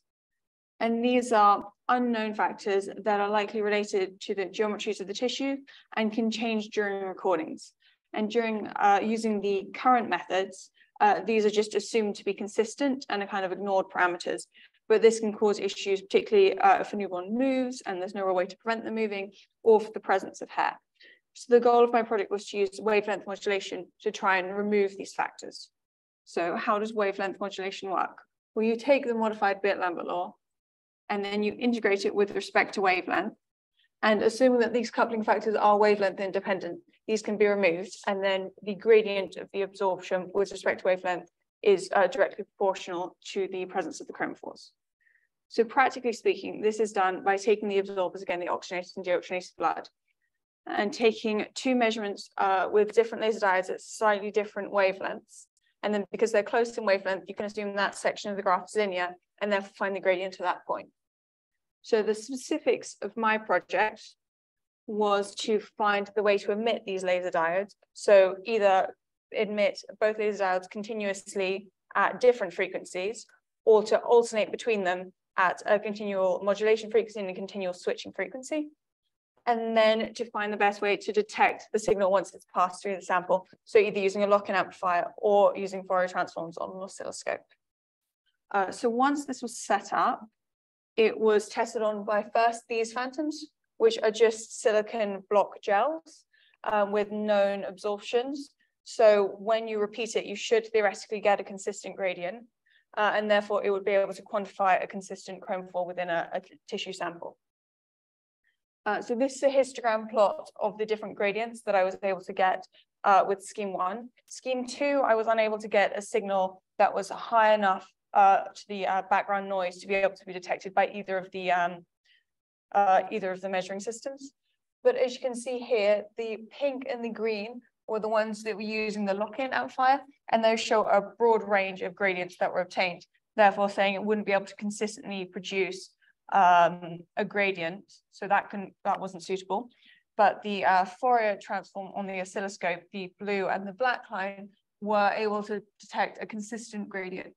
So that was moved forward to the next phantom, which is a bit more like clinical setting would be. So it was again a larger silicon block, and this time it had 8 embedded samples within it of different attenuations and different depths. And then to mimic the changing coupling, a layer of human hair was added on top.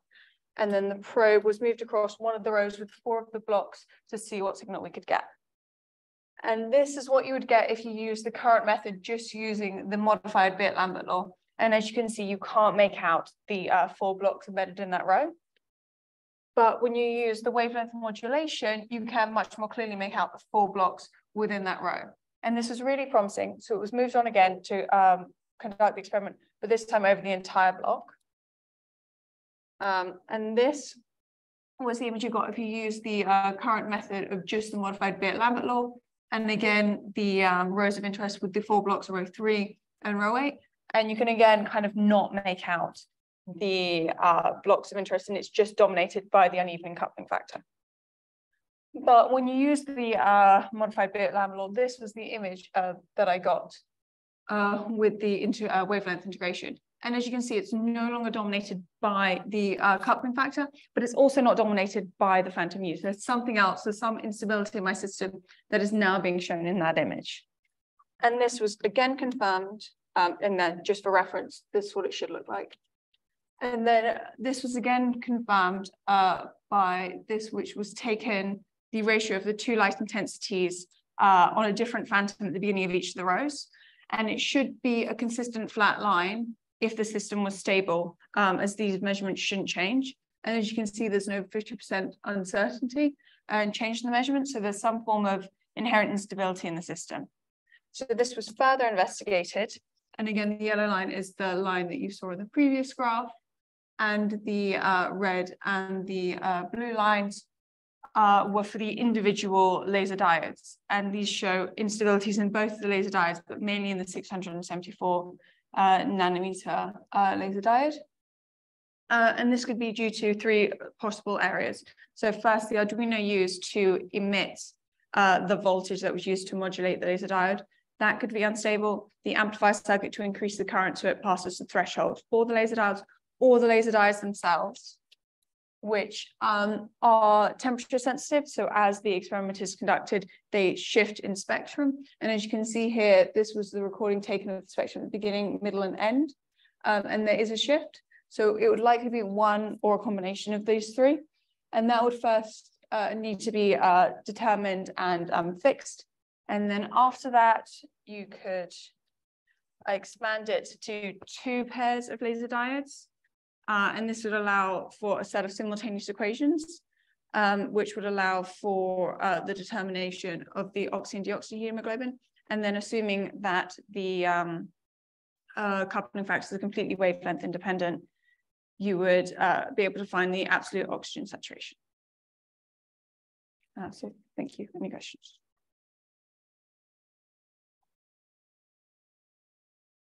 Has anyone got a question for Imogen? Anybody online with a question? Thank you very much. Let's check. I'll move to our final presentation from the CAPSA Awards. So we have Capuchin Mamak, Integrated Photonics for Automotive LiDAR. Thank you very much. Thank you. Thank you so much. Sorry? Oh, thank you.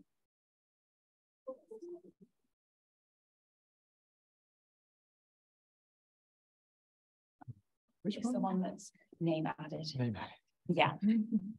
Sorry, yeah, perfect. Share.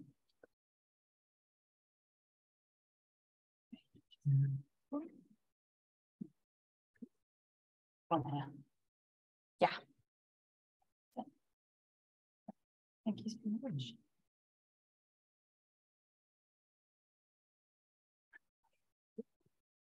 So hi, my name is Capuchin, and today I'll be presenting you with my MRes project, which is Integrated Photonics for Automotive LiDAR. So first of all, I think it's important to discuss what actually is automotive LiDAR and why is it so important. So the world is currently undergoing a massive era of technological growth in the landscape of vehicles. And self-driving cars are no longer a thing of science fiction, but are becoming a more mainstream reality. And the level of automation which is available to us is rapidly increasing. So if you look on the right here, you'll see that we're currently sitting at around levels 1 to 2 on automation on our roads. So this involves things such as parking sensors or cruise control. However, levels 3, 4, and 5, which require very minimal or even no driver input whatsoever, are becoming much more mainstream, and we're beginning to see those start to appear on our streets. So if you think about a human driver who has an 180-degree field of view, and they're constantly looking around, constantly assessing the situation, trying to detect any obstacles, avoid any collisions, it becomes very, very clear that we need to try and come up with some robust and resilient sensor systems which are able to emulate this for our self-driving cars to avoid any collisions. So one solution, which is postulated as being incredibly promising for this, is light detection and ranging, which is also called LiDAR. So LiDAR uses the manipulation of optical electromagnetic waves in order to build up a 3D map of a surrounding area. So the simplest of this is called time of flight LiDAR, whereby simply a pulse is emitted from the system, reflected off of any potential targets, and then detected again by the LiDAR. In this system, the time taken for the pulse to be reflected back can be used to extract the distance that has been traveled by the light. And then from that, we can work out the distance to the targets. However, for this project, I instead used frequency modulated continuous wave LiDAR. So you can see this in the top right-hand here. And this can be thought of as almost like an interferometer. So we're trying to work out one of the arms, which is of an unknown length. So we employ a tunable laser varying the wavelength, and that is split off into two different signals. So on the bottom half, you can see we have that interferometer of a known length. And this is that part of the signal which has been siphoned off and sent to the balanced photodetectors. And this will be used as a local oscillator in coherent heterodyne detection. On the top, we have the other part of the signal, which has been sent out to the surroundings. And this is like that interferometer arm of an unknown length. So this will then be bounced off of any potential targets and returned back to the system. If you look in the bottom right, you can see that at a particular snapshot in time, there'll be a difference in the frequency of the local oscillator and of that reflected signal. So this difference will be dependent upon both the chirp of the frequency modulation, but also upon the time taken that it's been for that signal to be emitted, reflected, and detected again. So we can mix these two signals together, and then from this, we can extract a beat frequency, which can then be used to take out and calculate the distance traveled, and thus the distance to any potential targets. So in the end, even though it's more complex, I chose to go with FMCW LiDAR because it's much more resilient to the surroundings. The fact that we have to have a coherent signal means that we're much less susceptible to background count, but also incredibly importantly, this type of LiDAR can actually be used to measure the target velocity of any potential obstacles, which when we're thinking about automotive vehicles is incredibly important because lots of the potential collision hazards are also moving vehicles. If you think about current LiDAR systems, which are in play, you might think about a rotating sensor on the top of a car. This is incredibly bulky and incredibly power intensive. So in this project, I wanted to investigate alternatives which can be much more simply integrated onto a car and hopefully could then be much more widely adopted. So the potential solution, which I investigated here, was called an optical phase array. These comprise of arrays of adjacent coherent emitters, and the resulting interference pattern of these can actually be manipulated in order to create a steerable beam. So you can see that on the right hand here. These OPAs can be integrated on things called photonic integrated circuits, also known as PICs. And these combine thousands of optical components onto a single chip of only a few millimeters in size.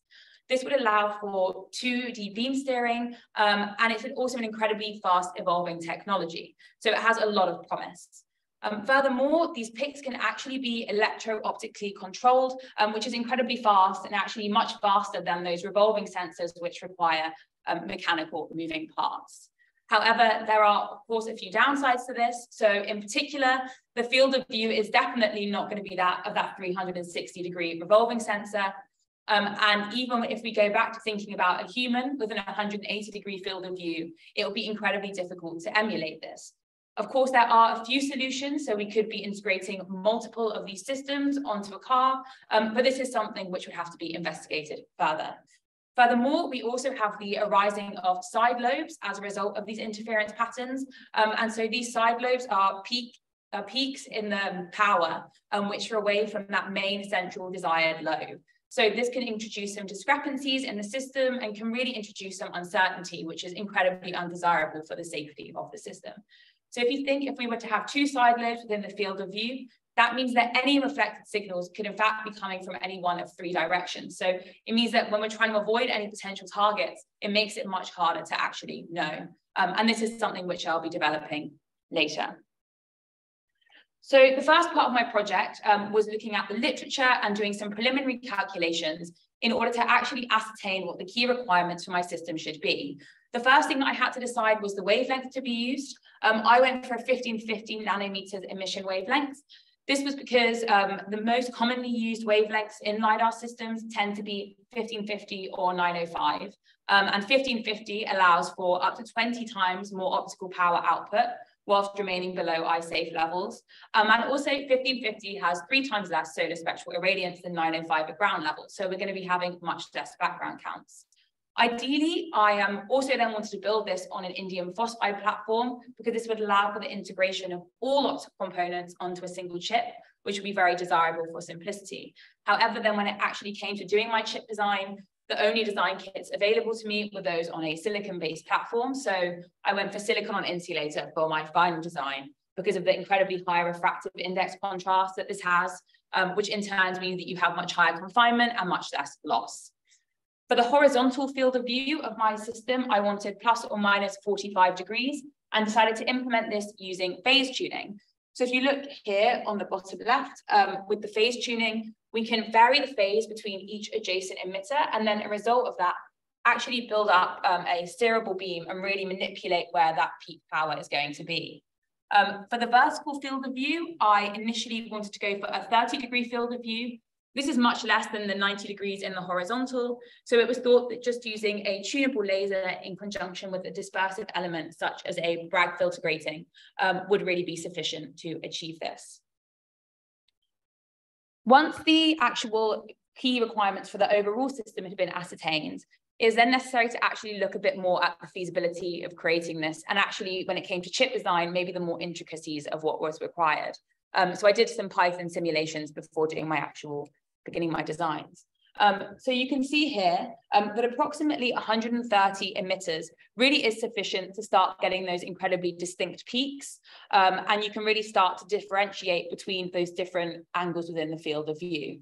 In the end, for my final design, I went for 128 emitters. This was because I was using 1x2 splitters. So it just made a lot more sense to actually have 2 to the power of n output channels.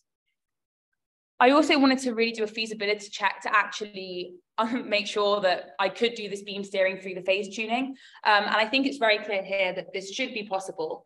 And actually, by varying the phase difference between either all the way from -5 pi by 8 between adjacent emitters up to 5 pi by 8, you're able to have an 80 degrees field of view. One of the main things that I really had to consider when doing my chip design was the antenna spacing, because there was a massive trade-off between those side lobes, which I previously discussed, and also crosstalk. So this crosstalk could either be the coupling of evanescent fields between adjacent emitters, or it could simply be that because the emitters are too closely spaced, when you're trying to modulate the phase of one emitter, you end up actually modulating the phase of the adjacent emitters too. So the close spacing would reduce side lobes. So you could see in the top right here that when a spacing of a half wavelength or less is used, there's actually none of these extra peaks within the desired field of view. However, this is incredibly close and would result in a lot of crosstalk. In the end, I decided to implement a wavelength spacing because if you look in the bottom right hand here, having a wavelength spacing only results in incredibly minimal side lobes at the very far periphery of the field of view and should reduce that crosstalk. So it was decided that this trade-off, this would be the best option to go for my preliminary designs, but then this was then investigated later on in my project. So once I had come up with my key requirements for the system and then also for the actual splitter itself, I then did some designs using K-layout with the NASDAQ Python package. And this was my final design for a 1x128 splitter, resulting in 128 output channels, all spaced a wavelength apart. The next step of my project, though, was to actually try and investigate how potentially this crosstalk could be reduced even further while suppressing those side lobes. So I've begun to look into apodization techniques, which could be used to reduce the side lobes. So, for example, using an aperiodic spacing between those adjacent emitters in order to produce a minimum distance between emitters of approximately 2 wavelengths. But at the same time, we're trying to put them together so that it actually would suppress all of those side lobes. Once this had been finalized, the next steps, which I would have liked to have done in my project, would really have been to actually finalize that chip design and then integrate that detector chip as well.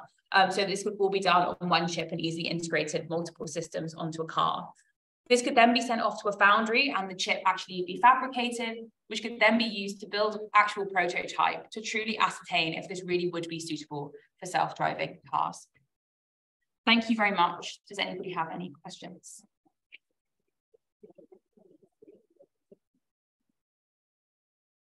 There's no question. Thank you very much. In the interest of time, I think we can move on to our final presentation of this morning, which is a CAPA presentation from 2022 from Axel Tamboli, who I believe is online. Yep, great. So fabrication of ovenized film bulk acoustic resonator for thermal stabilization. Over to you, Axel. We can't hear you.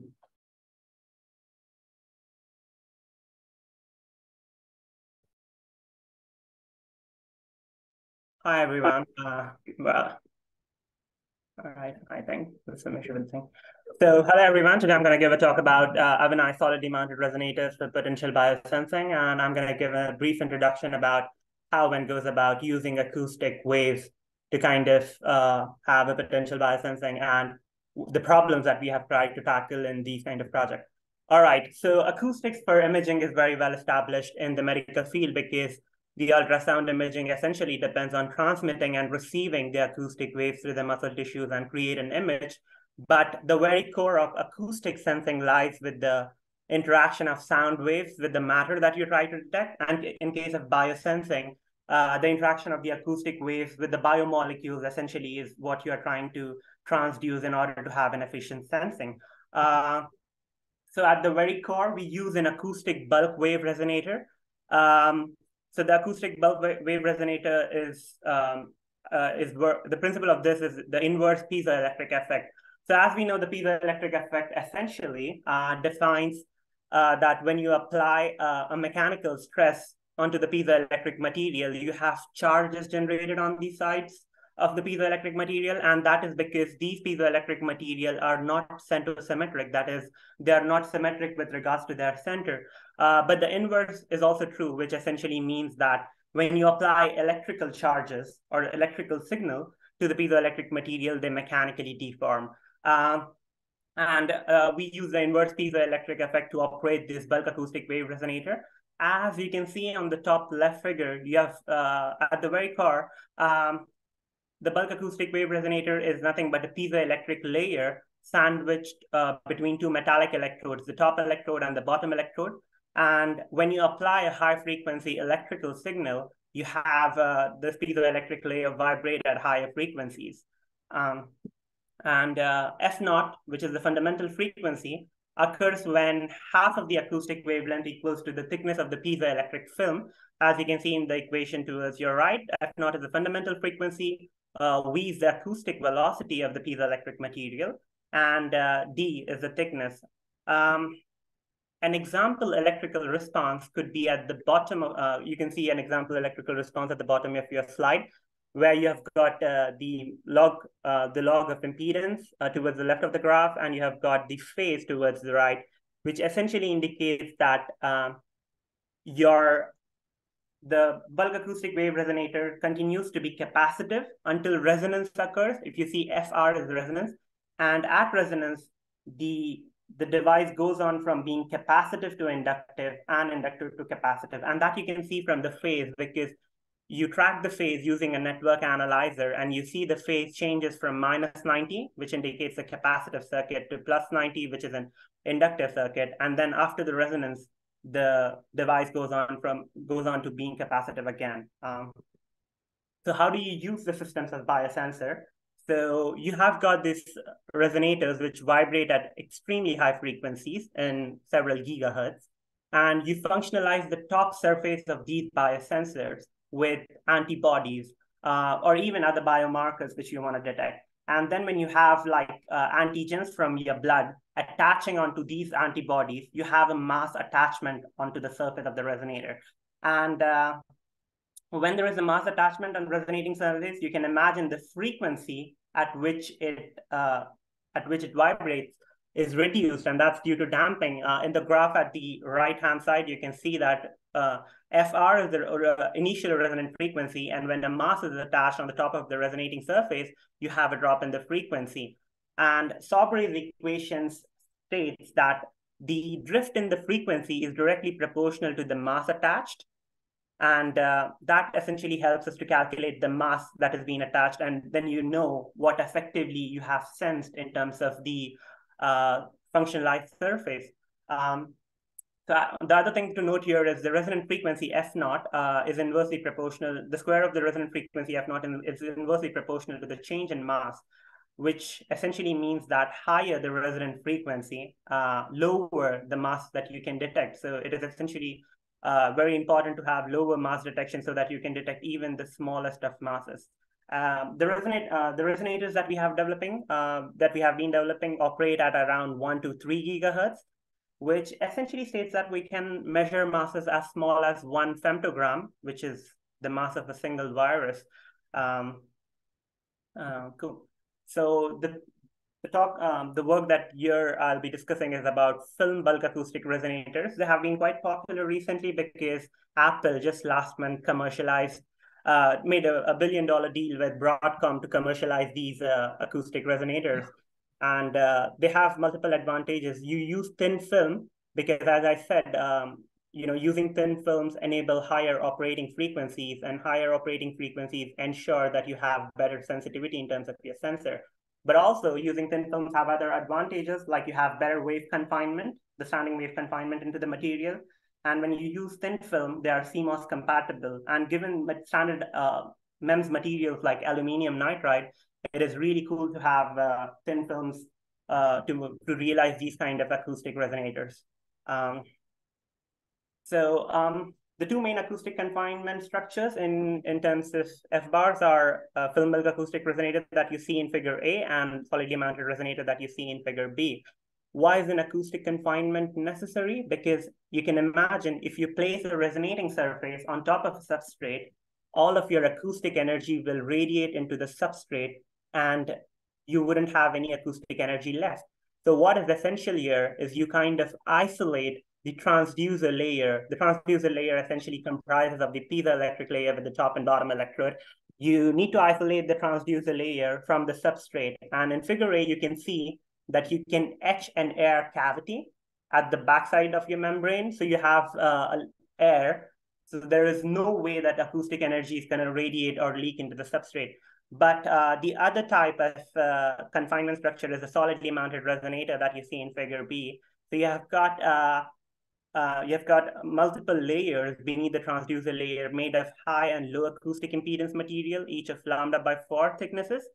And it essentially makes sure that all of your acoustic energy is reflected back into your transducer layer and none of it leaks to the substrate, because the high acoustic and low acoustic impedance layers, when placed alternatively, make sure your acoustic components go back into your resonator structure. Cool.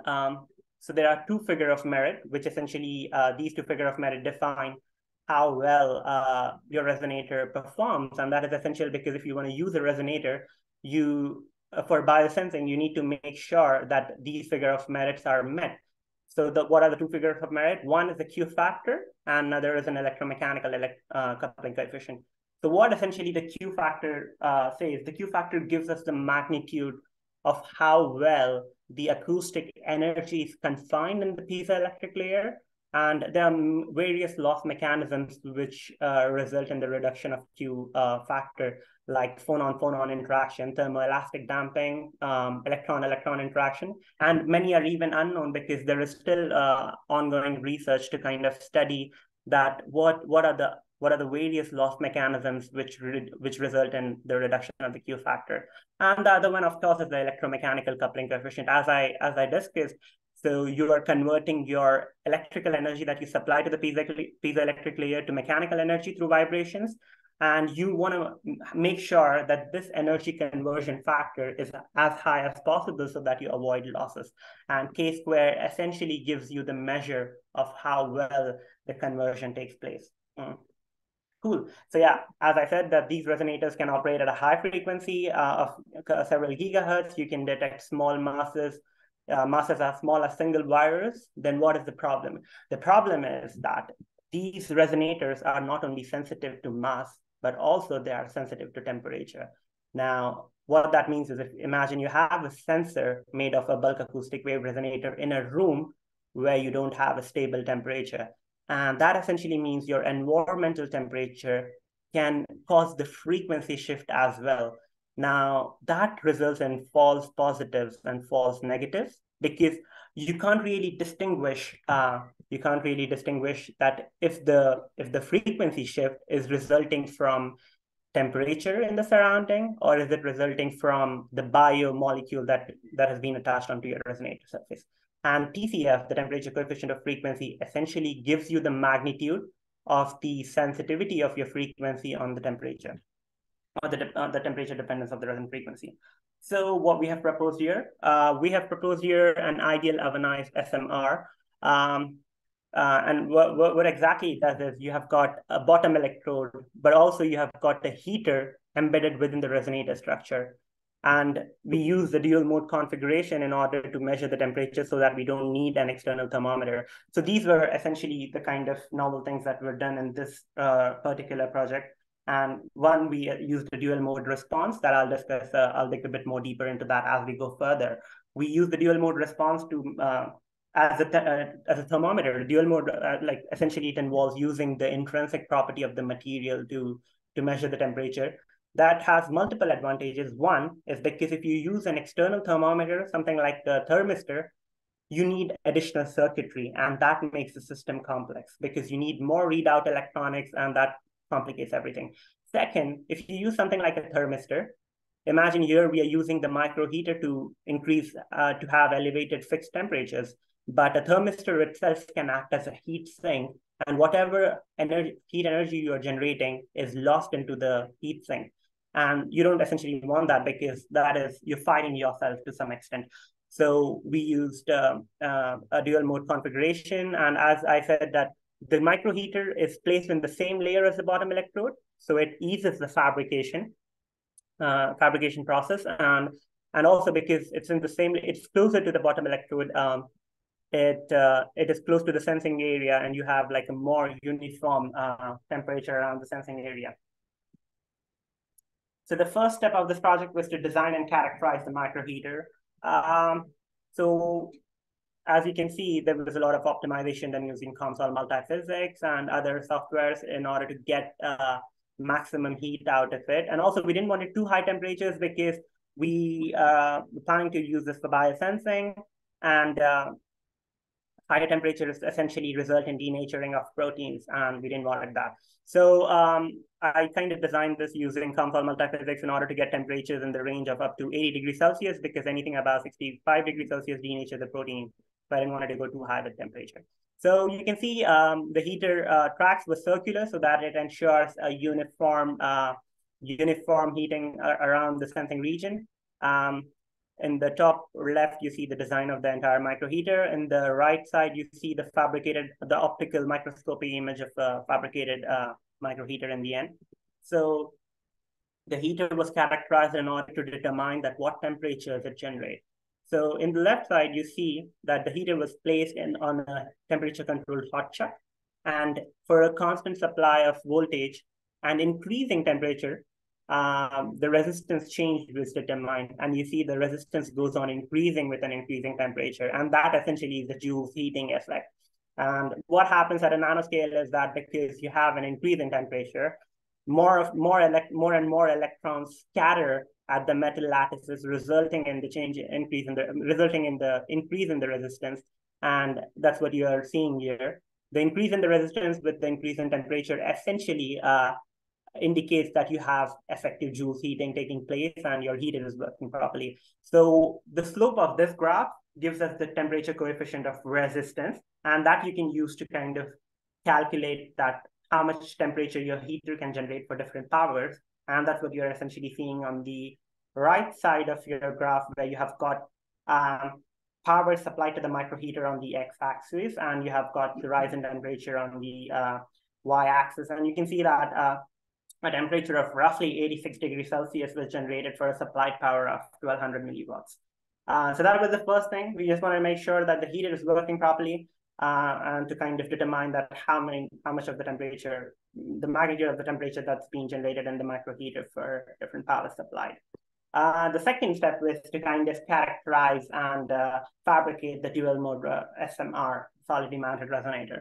So for achieving the dual mode, as I said, the Bragg reflector is made of low and high acoustic impedance material, each of λ/4 thicknesses. But in order to achieve a dual mode, we kind of thickened one of these silicon dioxide layer, which is a low acoustic impedance material, thickened one of the silicon dioxide layers so that we have two fundamental modes. And you can see the red region, which is being highlighted in the schematic on the top left, where you've got mode 1, which is due to the zinc oxide and the silicon dioxide bilayer. And mode 2 is due to the silicon dioxide, zinc oxide layer alone. And why this was done is because silicon dioxide has a positive temperature coefficient of frequency, and that we know from theory because it has a positive temperature coefficient of Young's modulus, and zinc oxide has a negative temperature coefficient of Young's modulus. I'll shortly discuss why that is important here. But in the top right, you see the COMSOL simulations. Those were done to kind of see the displacement profile in these two modes of the same resonator. So yeah, this mode, this solidly mounted resonator supports two fundamental modes. And in the bottom right, you see the scanning electron microscopy image of the fabricated device, the final fabricated device. And all these are cross sections, of course. Cool. So when the frequency response of the fabricated dual mode device is measured using a network analyzer, we got something like this. So we had mode 1 around 1.6 gigahertz and mode 2 around 2.3 gigahertz. Mode 1, as I said, is due to the silicon dioxide zinc oxide bilayer, and mode 2 is due to zinc oxide layer alone. The Qs, the Qs are indicated. It's 87 and 62. The KD square of 2% and KD square of 1.5%. And because these fabrications were done in the clean room, arcade clean room, the Qs weren't high enough because we use zinc oxide, which is not a very high Q material. But you know, when one wants to commercialize such a device, you would go for materials like aluminium nitride, aluminium scandium nitride, which can offer higher Qs and higher KD squares with far more cleaner processes. Which would leave a bit more room for optimizing these devices for further uses. But yeah, so we have got these two modes. And the special thing about this device is mode 1 has a positive TCF from the theory, which I'll also kind of in the next slide prove that it is also in the experiment. The mode 1 has a positive temperature coefficient of frequency, and mode 2 has a negative temperature coefficient of frequency. That means mode 1 has an increased resonant frequency with increasing temperature, whereas opposite is exhibited in mode 2. But both of these modes exhibit the same response to mass. That means when you place a mass on the resonator surface, both of these modes will move towards the left. So what happens is when you measure a mass, when you place a mass on the resonator surface, both these peaks move towards the lower end of the frequency spectrum. But when a temperature increases, you have got these two modes moving apart. So when we kind of measure the frequency drift, we are left with two simultaneous equations. And when you solve these two simultaneous equations, you can determine mass and temperature separately, and you will be able to distinguish the mass response from the temperature response. So this kind of structure enables parallel sensing of mass and temperature. Cool. In order to kind of make sure that this is happening, the fabricated devices were placed on a hot chuck. And the frequency response was measured. The resonant frequency was tracked for both mode 1 and mode 2. As you can see, with an increasing temperature, mode 1 goes on increasing and mode 2 goes on reducing for the same. You have got mode 1 TCF as plus 62 ppm per degree Celsius, and TCF of mode 2 was minus 92 ppm per degree Celsius. So you can very clearly see that these two modes clearly have an opposite reaction to temperature. And the last slide that I would like to go is that when we try to organize these devices, that means essentially use the Joule's heating microheater. Also, it is important to know that, okay, it is working well and the heater is working as we desire it to work. And to confirm that these two modes are actually having an opposite reaction to temperature, various ovenization powers were supplied to the microheater. And you can see with an increasing ovenization power, mode 1 again goes on increasing, mode 2 goes on reducing, which indicates an effective Joule's heating again. So this essentially shows that you can use this kind of an ovenized resonator to tune the resonant frequency using the microheater. And why that is useful is that when you kind of supply a certain energy, supply a certain power to the microheater, you have a constant temperature achieved. So the environmental temperature doesn't really matter in terms of sensor. So this tuning of resonant frequency using the ovenization power can be very useful to achieve constant temperatures. And as you can see, the tuning efficiency for mode 1 was around 7.6 ppm per milliwatts, and mode 2 is minus 9.6 ppm per milliwatt. And it just proves on that this kind of thermoacoustic system can be very efficient for potential biosensing application. All right, thanks so much for listening. Questions, please. As we're over time, I think we will leave the questions there and thank all our speakers again for this morning. And I'd like to invite you all to join us again at 1:30 for our CAPE lecture from Professor Hannah Joyce, Semiconductor Nanowires, Harder, Better, Faster, Stronger. So I look forward to seeing you all shortly.